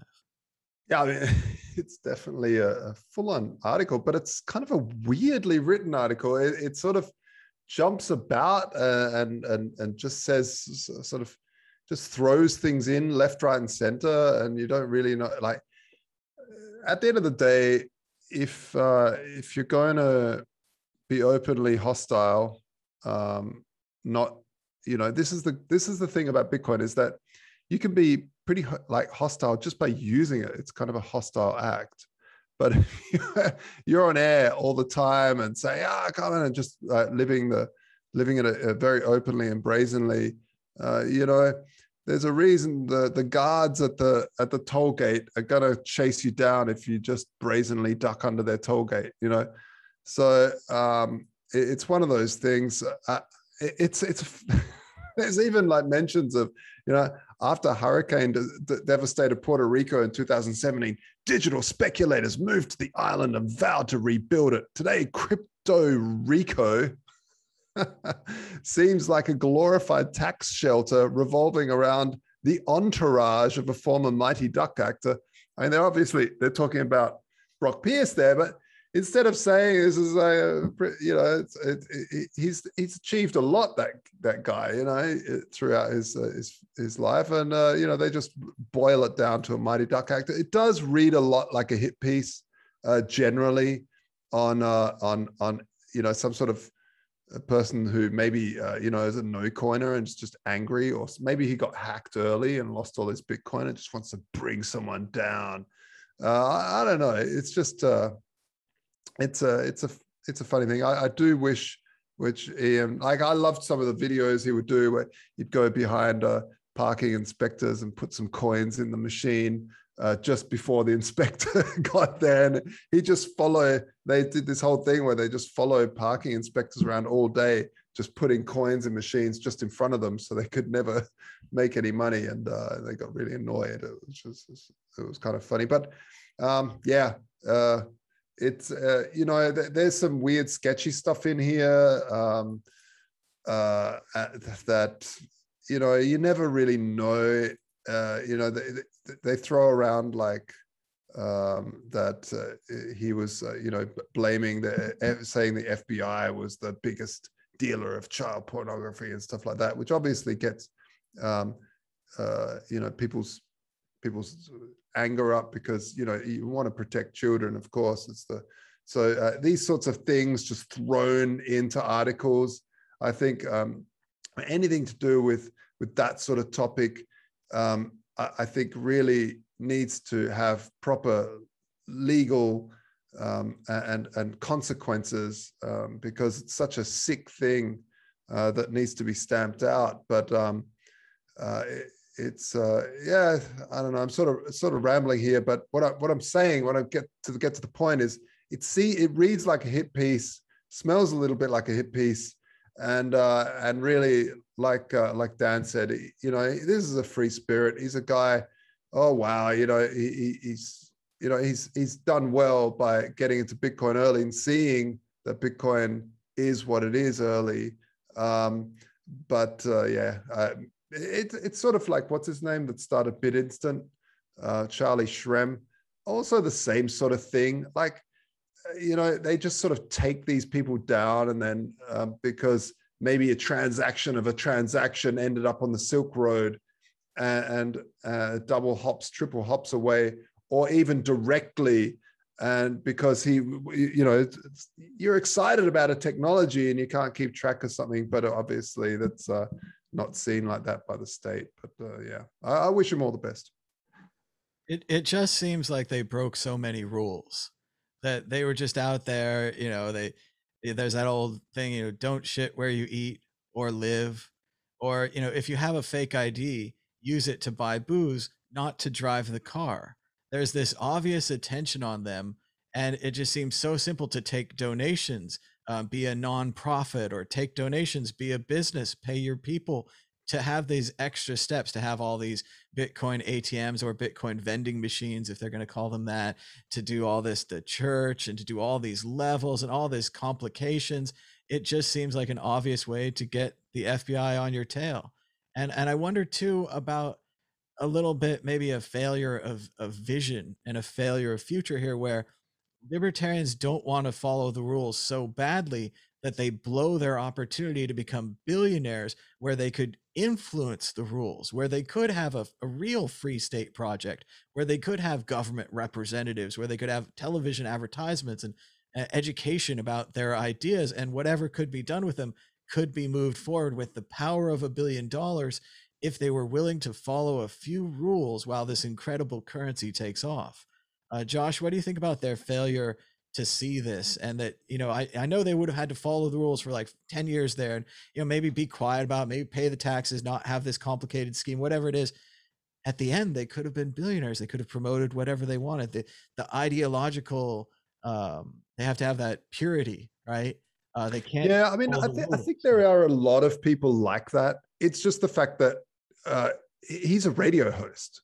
What is he not going to talk about it on the radio? Is he not going to be a rebel on the radio, on a radio show called Free Talk Live? Like, you know, obviously he's going to be out and outspoken, and you know, these shock jocks, like that's their whole shtick, right? Is to try to shock people because that gets listeners riled up and yeah, why are we paying for all these wars and these governments? And you know, so it's pretty hard for someone like that to go about and you know, go under the radar and then come out and I'm going to buy up you know, Super Bowl ads and talk about like, you know, whatever. I'm going to lobby for the cessation of Maine. The alternative does seem to be his co-host, Mark Edge, who seems to be, I don't know about Dan's thing, but seems to be in no trouble at all and is now buying a private island or something. It seems like there was somebody that was more straight edge and, you know, nose to the grindstone. Let's go to Ben Ark. Your thoughts on Free Talk Live and all the libertarian drama that they've presented. Well, the ideology is what drove him to go into Bitcoin so early on and like go full into Bitcoin, isn't it? So I think, you know, you can forgive him for not changing the way he is. I mean, the squares didn't get into Bitcoin early on, you know. A few did, and there were a few libertarians such as, you know, Roger Ver, who were able to sort of strike a balance and then try and influence things in Bitcoin. But then, you know, we saw that went quite badly. So maybe it's better that Ian Freeman didn't have that lobbying power and as much power as he had, as much power as someone like Roger Ver has, you know, obviously with Bitcoin.com. But yeah, I mean, his ideology is the thing which put him in the position in which he's in. So it makes sense that he continues to be who he is. And I think I can, you know, give the man a lot of respect for that.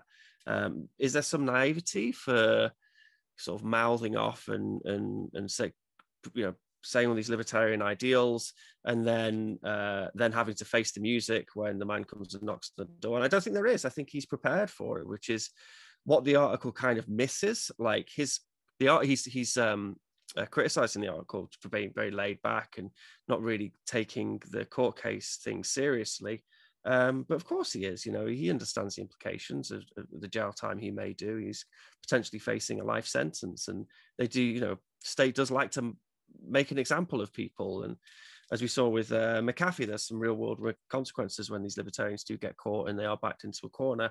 So no, I don't think he's naive, and I don't think that he should have done anything differently. I think he should have just, you know, did what he did. And yeah, maybe he could have tried to work within the boundaries of the law a little bit more, but, you know, civil disobedience is a very powerful tool, and we need these dissidents to challenge laws and challenge society and challenge the power of state, particularly ones which are so vocal and they have such reach when it comes to like their viewership, and if they're running a radio show or whatever, like this guy was. I mean, I don't know so much about the guy himself, but on a superficial level, you know, just reading the article and researching the guy a little bit, I think he's prepared to face the music, and he stuck to his guns, and he's an example of civil disobedience, and he have all that support from his viewers and from his viewership. So yeah, I think it's fine. The article was, I agree completely with Josh, it was kind of like they wrote up like a freak show article. Like one of the quotes at the beginning was when they walked into his house, I was like, this doesn't smell like somewhere a billionaire would live.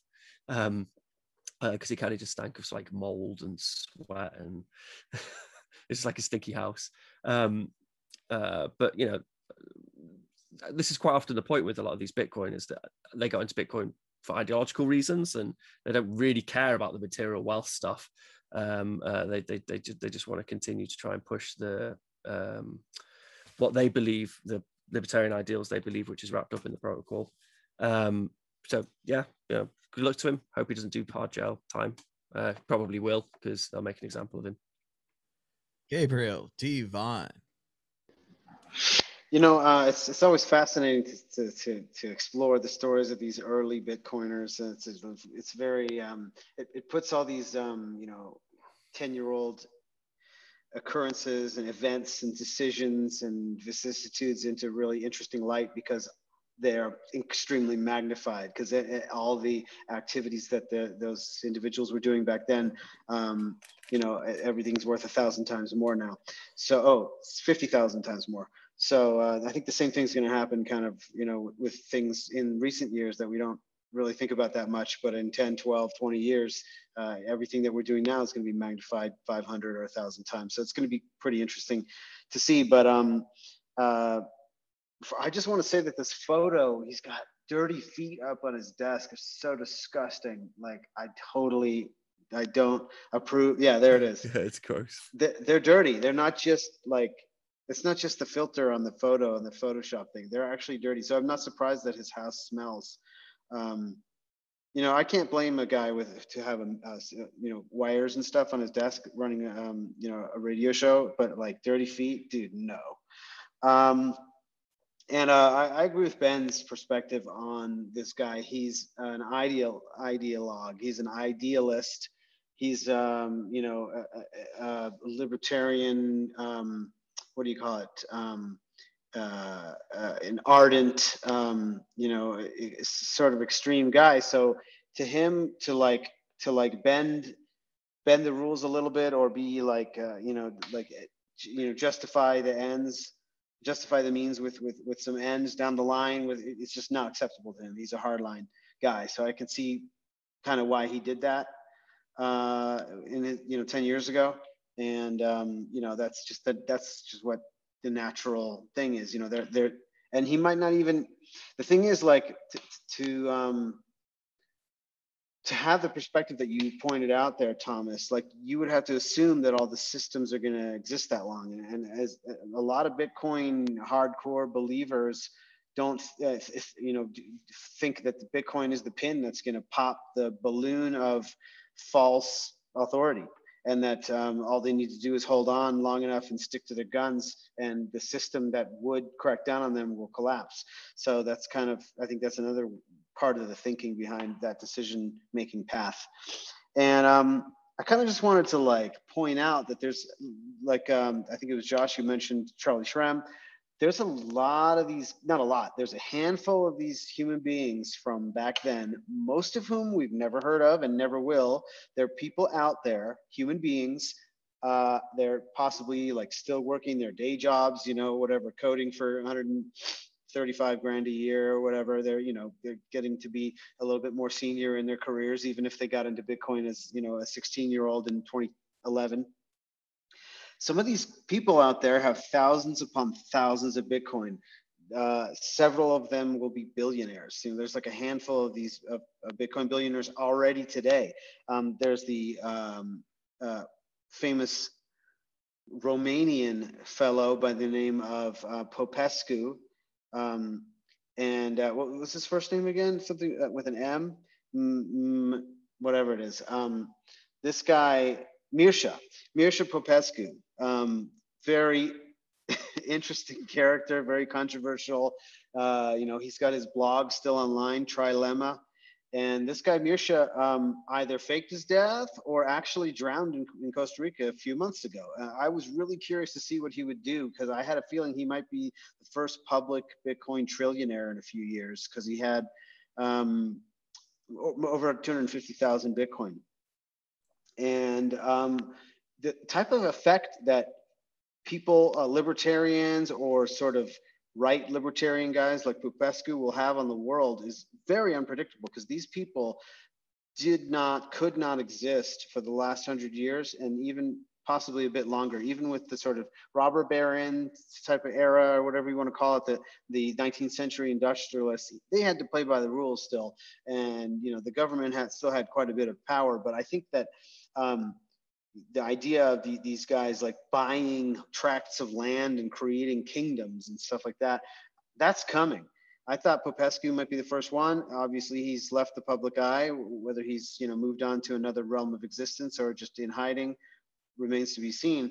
But you know, there's people out there. There's human beings. I'm assuming mostly males, but possibly, you know, both genders, whatever, that are going to have a totally unpredictable effect on the world's economy that's going to create change so much faster than most people recognize. The technological innovations coming down the line, Bitcoin itself just as an effect on society as a whole, and these individuals with unprecedented power to bring their political vision into the world is just, it's going to be a stunning couple decades ahead, as these, you know, libertarians never really had a way to bootstrap like they do now. And this is a huge movement of people that are all getting turned on to this sort of the orange pilled populace. You know, there's millions of us now, and they're going to spend their money in a really different way from Wall Street schmucks. I'll tell you what. Well, going back to what Gabriel said about the idea that you could just surge forward and eventually the system would break and it wouldn't matter that you'd broken the system's rules. I want to tell my story about Rome. And I probably told this story before, but I like this story.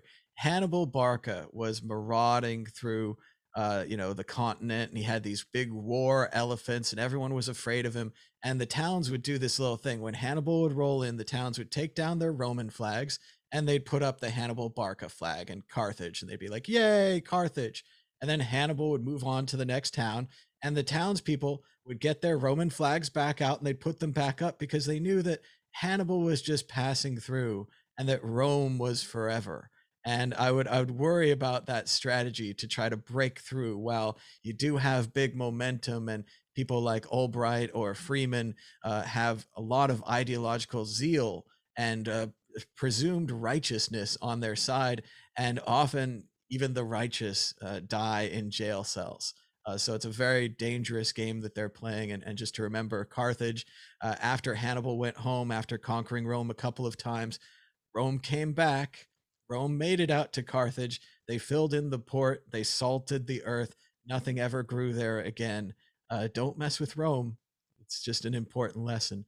Martine Wishmayer, your thoughts on Ian Freeman and Free Talk Live and the incredibly long article that some of you actually tried to read. I was skimming it. Yeah, well, you did give us some homework this time, Thomas. I found it fascinating article. It did read a bit like Josh said as a hit piece, because it was an opinionated writer. But it did have some really nice things in it. Like, for example, that Kevin Andreessen, one of the core developers at the time, he went out for lunch and then paid for it in Bitcoin. And that Kevin was handing out like free Bitcoin to everybody who asked for it in a faucet back then. And this is how I got my first Bitcoin. Yeah. It was I believe 5 Bitcoins I got. And then I tried to like change my IP address once. And so I used the VPN and I got another 5 Bitcoins. So I got 10 Bitcoins for Kevin.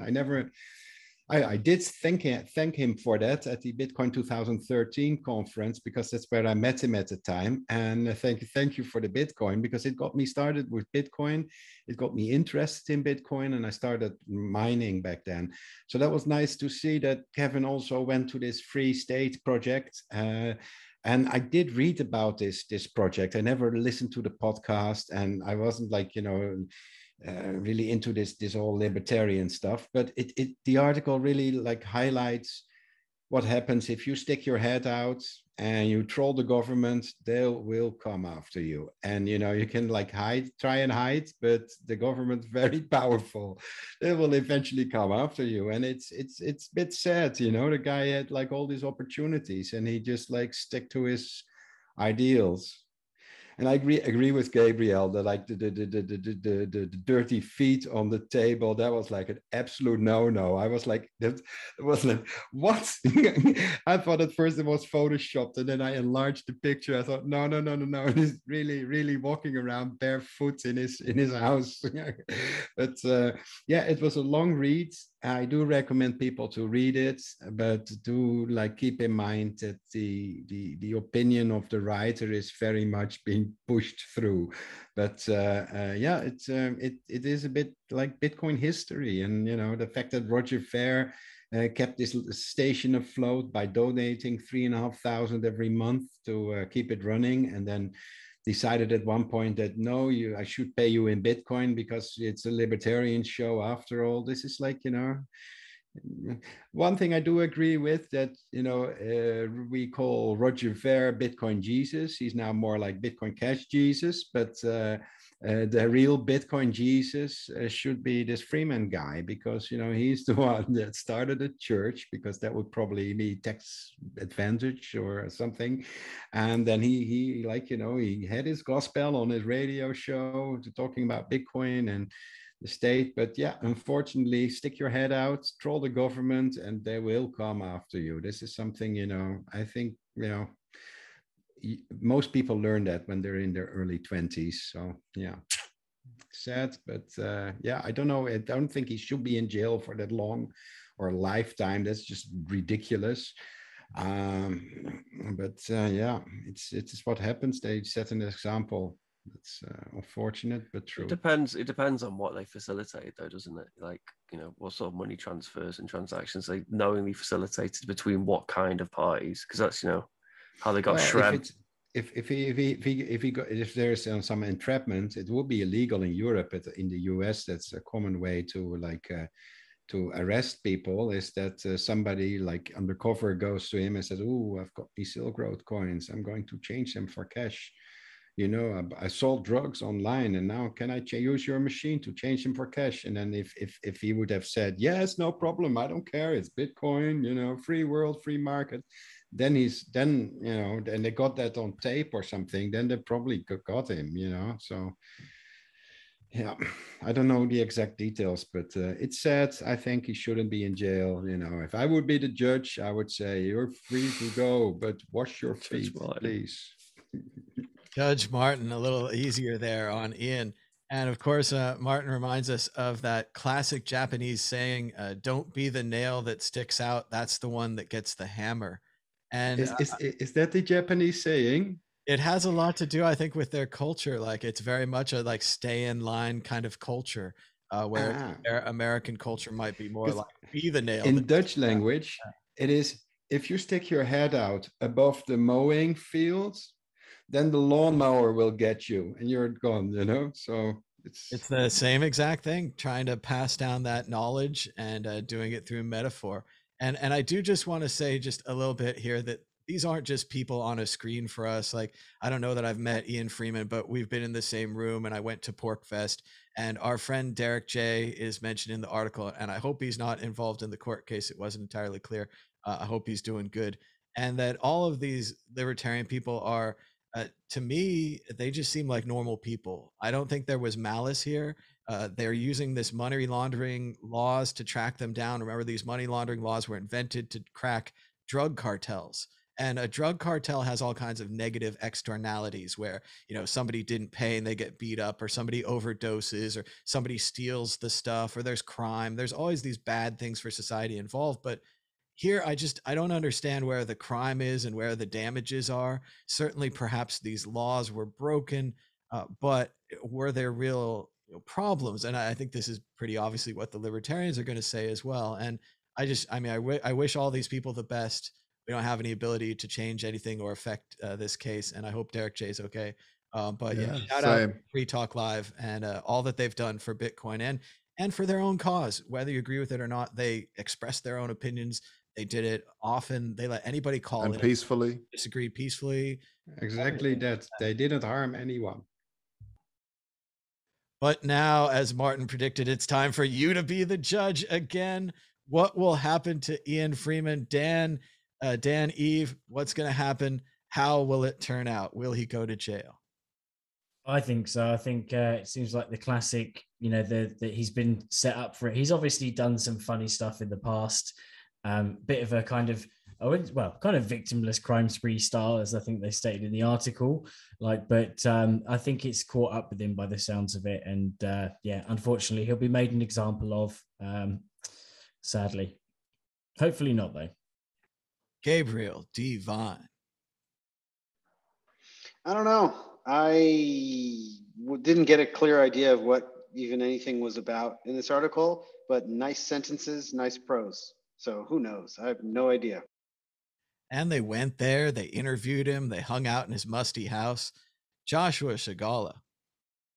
I'm hoping that he'll have enough money to get some really strong lawyers, and that the rest of the community will help out if his funds have been frozen, or at least the off ramps have been frozen for him to be able to pay lawyers. But even nowadays, lawyers will even accept Bitcoin. So I think there's a whole lot of people that he would have behind him that are very astute with the law, and that no, he'll be free. That feet up on the desk thing was more like a go suck on this sort of picture. Ben Ark. Jesus is Jesus, so he's, what would Jesus do? He'd not wear shoes, probably. But they've got dirt on him. The case was going for 5 years. We don't know what that dirt is. I think Martin's probably right. It's probably entrapment. And quite often in the US, it's always funny. You have they'll try and do one of these entrapment things, and they'll actually figure out the person they're entrapping is also an agent as well. And everybody in an organization is an agent, and they're all trying to entrap each other. So it's a big, I mean, obviously Ross Ulbricht wouldn't have fallen into the mess he fell into had it not been for someone trying to entrap him. I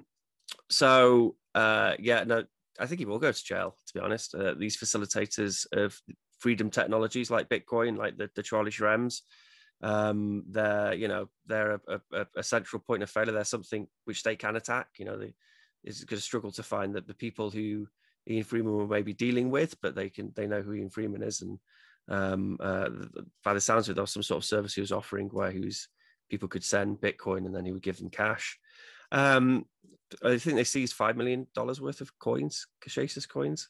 And sorry, I pronounced that wrong. I imagine Ian Freeman being a long, standing Bitcoiner, he has other sources of Bitcoin stashed here, there, and everywhere. So financially, I don't think he'll be struggling to try and meet his defense. But I do think that, they would have built up a big case over 5 years, and then they'll be going for the jugular, trying to make an example of the guy. So I do think he'll do time, yeah.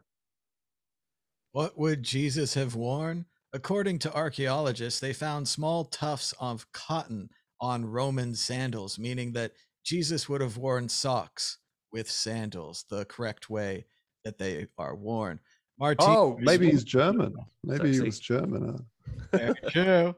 No one that speaks German could be bad. Martin Wismar, your thoughts on what's going to happen to Ian Freeman, Judge Martin? Throwing it down. If it would be up to me, I would say not guilty, out of jail free, collect your Cassius coins or the collectible coins. You're free to go, but I'm afraid they will set an example and just go after him because they probably can. And this is really sad because this is how governments basically ruin people their lives. It's as I said, it's like a bunch of victimless crimes. There's nobody got hurt or anything.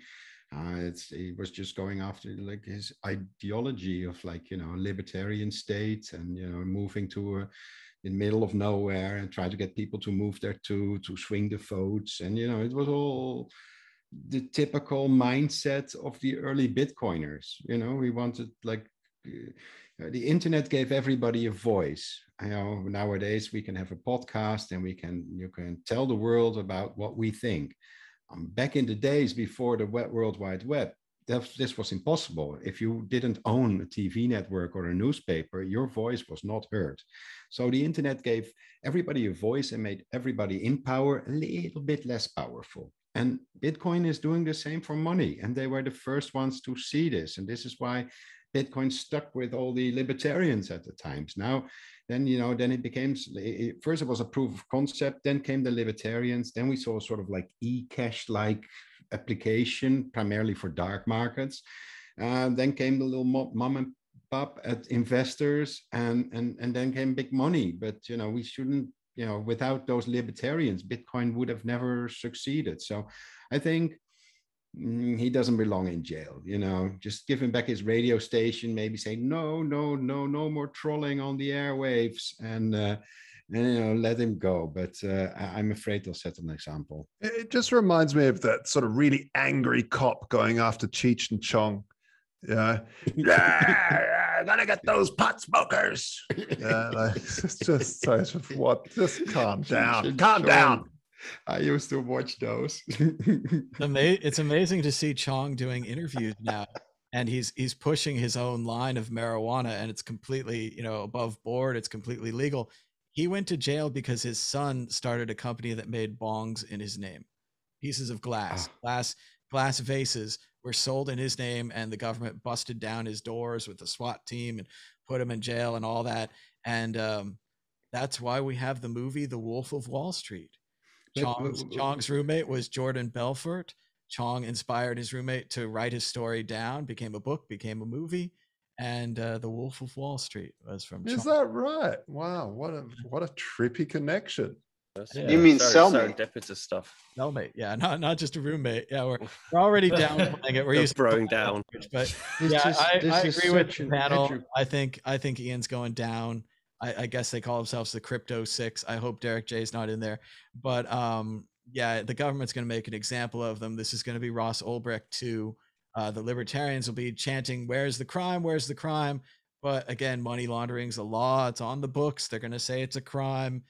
They didn't change any of the laws in the Free State. They never reached that critical mass. I remember when the project was first discussed, I thought they made a huge mistake going into New Hampshire instead of Montana, or a less populous state. I would have gone for the smallest, not Rhode Island, but any other state that's small, doesn't have a large population, has a lot of land. That would have been a better bet. They went with the historic bet that the people of New Hampshire were live free or die. But that was 200 years ago, right? The people who are there now are like, leave us alone. You know, we want our parking meters to work or whatever. They didn't adopt to this movement. There was always an oil and water. I talked to Derek J and others that and seen documentaries and films, and even Derek J's Victimless Crime Spree that I think you guys can get on Amazon.com on DVD. I have it. And yeah, the same thing. The town didn't really adopt well to the libertarian outsider. So yeah, sadly, You would have thought like Texas or something as well, even if you, yeah. it was a No, strange but Texas has a lot of people. The idea was to go to a state that with very few people, then move en masse, like all the libertarians there, and then game the election system and then change the law, which I think, you know, is yeah. Well, and you'd also need libertarians to run for office there. There are no libertarian office holders in the United States Congress. There's 525 or 35 of them or something. Not a single libertarian. So I don't know. It violates a lot of their individuality to run for such a collective thing. I'm not sure they'd be into it, even if it was in the free state, right? If it was the freest of all states, I'm still not sure. Wow, it's kind of like infiltrating the bikers and turning them into United Way or something. You know, it's not going to happen. Only Nixon can go to China, but I think we're running out of time for today. So I just want to remind everyone to check out the WCN Clips channel. WCN Clips, just Google that. It's on YouTube. You can subscribe. We've got 64 subscribers. We've got all kinds of great clips from this show that you can check out and share. Check out WCN Clips on YouTube. Now we're going to go to predictions or story of the week. Martine Wismayer, are you ready with a prediction or a story of the week? Go ahead. I got a story. Last time I couldn't tell the story, but this time I can tell it. We upgraded our small BATM2 model. It's our best-selling model since 2013, and it's not the prettiest model, and that's why we thought, you know, we needed to upgrade it. So we increased the screen size, so our clients, the ATM operators, can have their logo there better and bigger, and it's easier to operate. So we'll be shipping that from very soon. If you order now, then, you know, it will ship with the larger screen. And we managed to do that without actually increasing the price, because that was like, you know, we wanted to keep the price the same. So this is I'm really excited about that. I was biting my tongue last time because I couldn't tell it because the screens weren't in yet, but now the screens are in. So we're shipping that with a large screen, and we created a VR interface. for those with an Oculus headset or VR glasses, so that they can like use the everytrade.io portfolio management app in VR. So if you're done shooting zombies in VR and you want to check whether your portfolio is still okay, then you don't have to take off the VR headset and you can just view your portfolio in VR. So I thought that was like revolutionary, new 3D. It is all very green because when you view your portfolio, there's like trees everywhere. It's like you're in a virtual forest. So, you know, it's the greenest portfolio tracker you can just possibly get. And it's free. Okay. That was my shameless plug for this week. Thanks, Thomas. ATMs and Excel spreadsheets, an unlikely mix for VR. And everyone can check that out at General Bytes, generalbytes.com, I assume, or something like that. Dan, Eve, a prediction or a story of the week. Go ahead. I predict that. I've got a nice positive prediction actually that would be cool if it came true. Which is, I predict and hope it comes true that some big Twitcher uses Ben's software because it really is incredible, and I just think that it's just hilarious to watch it. And if you see if someone's giggles any time that they're speaking in an inappropriate place, it's probably because you can't see it, but someone sent Ben a slap or something in the background. so you've got to forgive us if we laugh inappropriately at certain times. But it really is incredible software, and I think it should be. I want to see people like using it in anger. Okay, let's skip ahead. Let's go to Ben Ark next, so we can all slap him in the face. Go ahead, Ben. Prediction. I hope it works because I think it was bugging out at one point in the show. A prediction is, I've got any predictions really? No, I don't think I have a prediction. I haven't really got a story either. But the software is great. Alan Bits is coming along really nicely. There's a developer called Fitty. He's doing a lot of good work on the Twitch side. He's got like a Twitch streaming extension. But as I said, I don't understand how Twitch works. There is a withdraw faucet here. So I know this is kind of coming out like this isn't live, but if you're quick, you can scan this and you'll get 2,000 sats, and you can hit that 3 times. And that's some of the money we made on the slappy machine. That's going to be in the way, isn't it? Let me put that over there so you can still slap me. Actually, let's put it here, shall we? Oh no, we can't put it there because that's my face. We put it down there. There we go. Over the top of the price because it's going down. Does the slapping machine work? Does anyone try slapping me? Yeah. We tried it, but yeah, it didn't work. But then I won the lottery, so it didn't matter anyway. Woo! Oh no, the little Y came out of my slapping machine. That's why. Oh, that's sad. I tried using it, Ben, and I get an error that says I get an error that the LN something like it's not supported. Is it what wallet? What wallet are you using? Breeze. Yeah, I'm using a shitty wallet. It's called Breeze. Yeah. And it bombs out with a camera too. And it's like you pay 300 sats, which is the minimum to gamble. I'm not a gambler. And then I got slapped. Mine says processing payment. Just please wait while payment is being processed. God, it's all coming through. Hey, Dan, it seems to work now. I think maybe it's because the wire fell out or something, but it's very temperamental what I've got going on. I have even won. I can't believe it. Can you just like put this thing on? I'll just keep playing until I lose it all, Copy winnings URL. You must claim the sets now. Actually, I take back the crappy wallet because it didn't work at first, but now it does seem to work. And redeem. And it even gives me back my prize. This is so cool. I can't understand it. Not everybody. Fail to receive funds. That was the one. Yeah. Wait a second. And now it says payment received. I don't know, it's a bit confusing, but it's also bleeding edge technology. Exactly. People have to get into this. And my favorite extension on Alan Bits, because now we're all about the slappy machine and the gambling and the tips and stuff.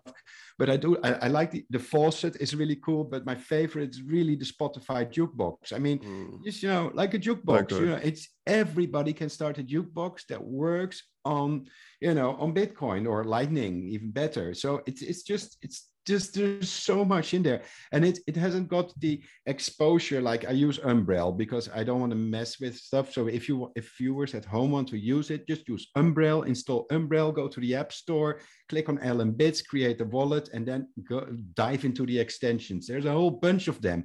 There's not enough QR codes to fit on the screen. There's so many extensions. So yes, good idea, Dan. That is actually the big story of the week, is all these new additions to the LM Bits but it's extensions. Let me tell you, it is beta as well. So, don't get your hopes up too much. It can bug out occasionally. Yeah, well, I got my 450 sets that said it's beta, but it's really working now. No, here we are. There is a story of the week then. No, Fusion 44, really good developer. He's been switching our Python server software from Quartz, which is what we use, but it's quite a niche piece of software. It's a fast API, which is a much more used piece of software, and we think that's going to iron out a whole bunch of bugs, and then hopefully we'll be able to get out of beta. But yeah, so yeah, thanks Fusion 44 for all your hard work on that, mate. All right, very cool. Joshua Shigala, prediction or a story of the week? Go ahead. Story of the week. We did a lot of stuff with the standard.io. It's really it's moving along. The community's growing like crazy. Everyone's very excited about it. So I'm really happy about that. The second part of the story is that I'll be on the Black Sheep Summit, which is starting in about it's already started. Which will have David Wolf. This isn't live, but it has a whole bunch of really cool people that are talking about gold, silver. It's a whole bunch of more sort of hippie type libertarian prepper types, and they're all about learning how to grow your own food, how to get off grid, how to have gold and silver and Bitcoin and crypto, how to do permaculture and all this sort of stuff. How to make batteries and solar power and hook that up, and how to trade in a self-sustaining way. All sorts of really cool talks happening over there at the blacksheepsummit.com. Check it out. Use standard if you're watching this. That'll give you 50% off the ticket right now. We can pay with the standard token now. No, it's just. It's just a discount code. Oh, right, okay. I thought it was like live. I wish that would have been really cool. Yeah, I'm excited about it. Yeah. All right. Oh, and Ethereum seems to be going through a fork because no one's upgrading. Half the nodes aren't upgrading. And didn't the developers tell everyone just to not do transactions for a bit? Just I don't know. I'm just sort of reading up on it now as it happens. There was some sort of upgrade, and this is why actually I really liked or found interesting with what Amir Taki was doing back in the day with having an alternative implementation of Bitcoin. I always thought that was interesting too. So you could have the choice, but that never happened. Never really took off. It's nice for the Ethereum people to take a day off. You can't say. Yeah. No, one of the core devs literally said, "Can everyone just stop doing transactions, go outside, take a walk? We all need to just cool down." That's one way. Was he being serious? Yeah, he's being serious. Yeah. Serious. Yeah, I took it seriously. And finally, Gabriel Devine, welcome back to the show. Good to see you. You have a prediction or a story of the week? Go ahead, Gabriel. Yeah, I have a story of the week. So there is a country in the Middle East which was invaded successively by not successfully. By the Soviet Union for 18 years. And then there were just a handful of years of Taliban rule when they were beginning to eradicate the highly prized opium crops at the center of the world's heroin trade. And then, what a surprise, the CIA and the US came in 2003 and also had an invasion which lasted 18 horrific, expensive, and very deadly years. And it's really interesting to see how that event has really served to wake up a lot of people to the Biden pretendency, as they call it. A guy who appears by all intents and purposes to be senile, supposedly in the Oval Office. Some people are not convinced about that. In any case, it's really interesting to see how even lamestream media sources are beginning to wake up to the fact that this is not a competent person. And it's really interesting to see that sea change beginning. I really think the Afghanistan situation, as sad as it is and as deadly and horrific as it is in so many ways, at least there's a silver lining that it could begin to shift the American political landscape and by extension, possibly the world. So it's something to keep your eye on. There does seem to be an interesting disconnect where the last two presidents have wanted to immediately withdraw from Afghanistan, where the media seems to want to stay. So it has been interesting to watch that, because it was, of course, Trump's plan to withdraw, which Biden then doubled down on and went ahead with. But I mean, it's about how you withdraw as well. You can't just up and leave. Like, I don't know what Trump's plan was. I don't know what Biden's plan was, but you know, you do it. You take the $20 billion worth of planes. You slowly move the cars. You get some of the weaponry out. From what I've seen, Trump's plan was actually struck down by Biden when he came in. So while he may have given lip service to this withdrawal, he definitely did not follow Trump's plan for withdrawal. It does seem like both, however, paid lip service to this date of September 11th, that we must be out by then. Like Josh said, it wasn't so much about whether we had our gear or our people or our helpers or anybody out. It was this arbitrary date. They had several negotiations with the Taliban. The Taliban didn't keep up their side of the negotiations. I'm not sure why you would continue with the agreement, but it does look like they continued with the agreement. And regardless of whether we're ready, we're out. So, but more political talk later. We'll let that pass. Everyone check out worldcryptonetwork.com. DJ Booth has been working on the website, and Marwe's been working on tagging things. If you go down here on the left side, you can see we talk about Bitcoin price quite a lot. Thomas Hunt, Tone Vase, and Joshua Shigala leading the human race with Theo Goodman and Jimmy Song right behind. You can also check out topics that we've talked about on the show. There's so many topics. Brian Armstrong, Deutsche Bank, Goldman backed, Secret Island, Rick Falkvinge. Really great work by Marwe going here and trying to tag the topics. And for a lot of these, like Ron Paul, we only got one there, but for a lot of these, you will see multiple videos about the topic here on the World Crypto Network. So check that out at worldcryptonetwork.com. Thanks to DJ Booth and to Marwe for doing all the tagging. And we've also got hosts and guests. You can see all the shows here with Jimmy Song, just scrolling back here. And there's probably more and stuff like that, but very cool. Check that out, worldcryptonetwork.com. And I wanted to close with a little tweet that I put out today. How can you tell if you have an early NFT? And here we have a picture of a rare Pepe and a Curio card.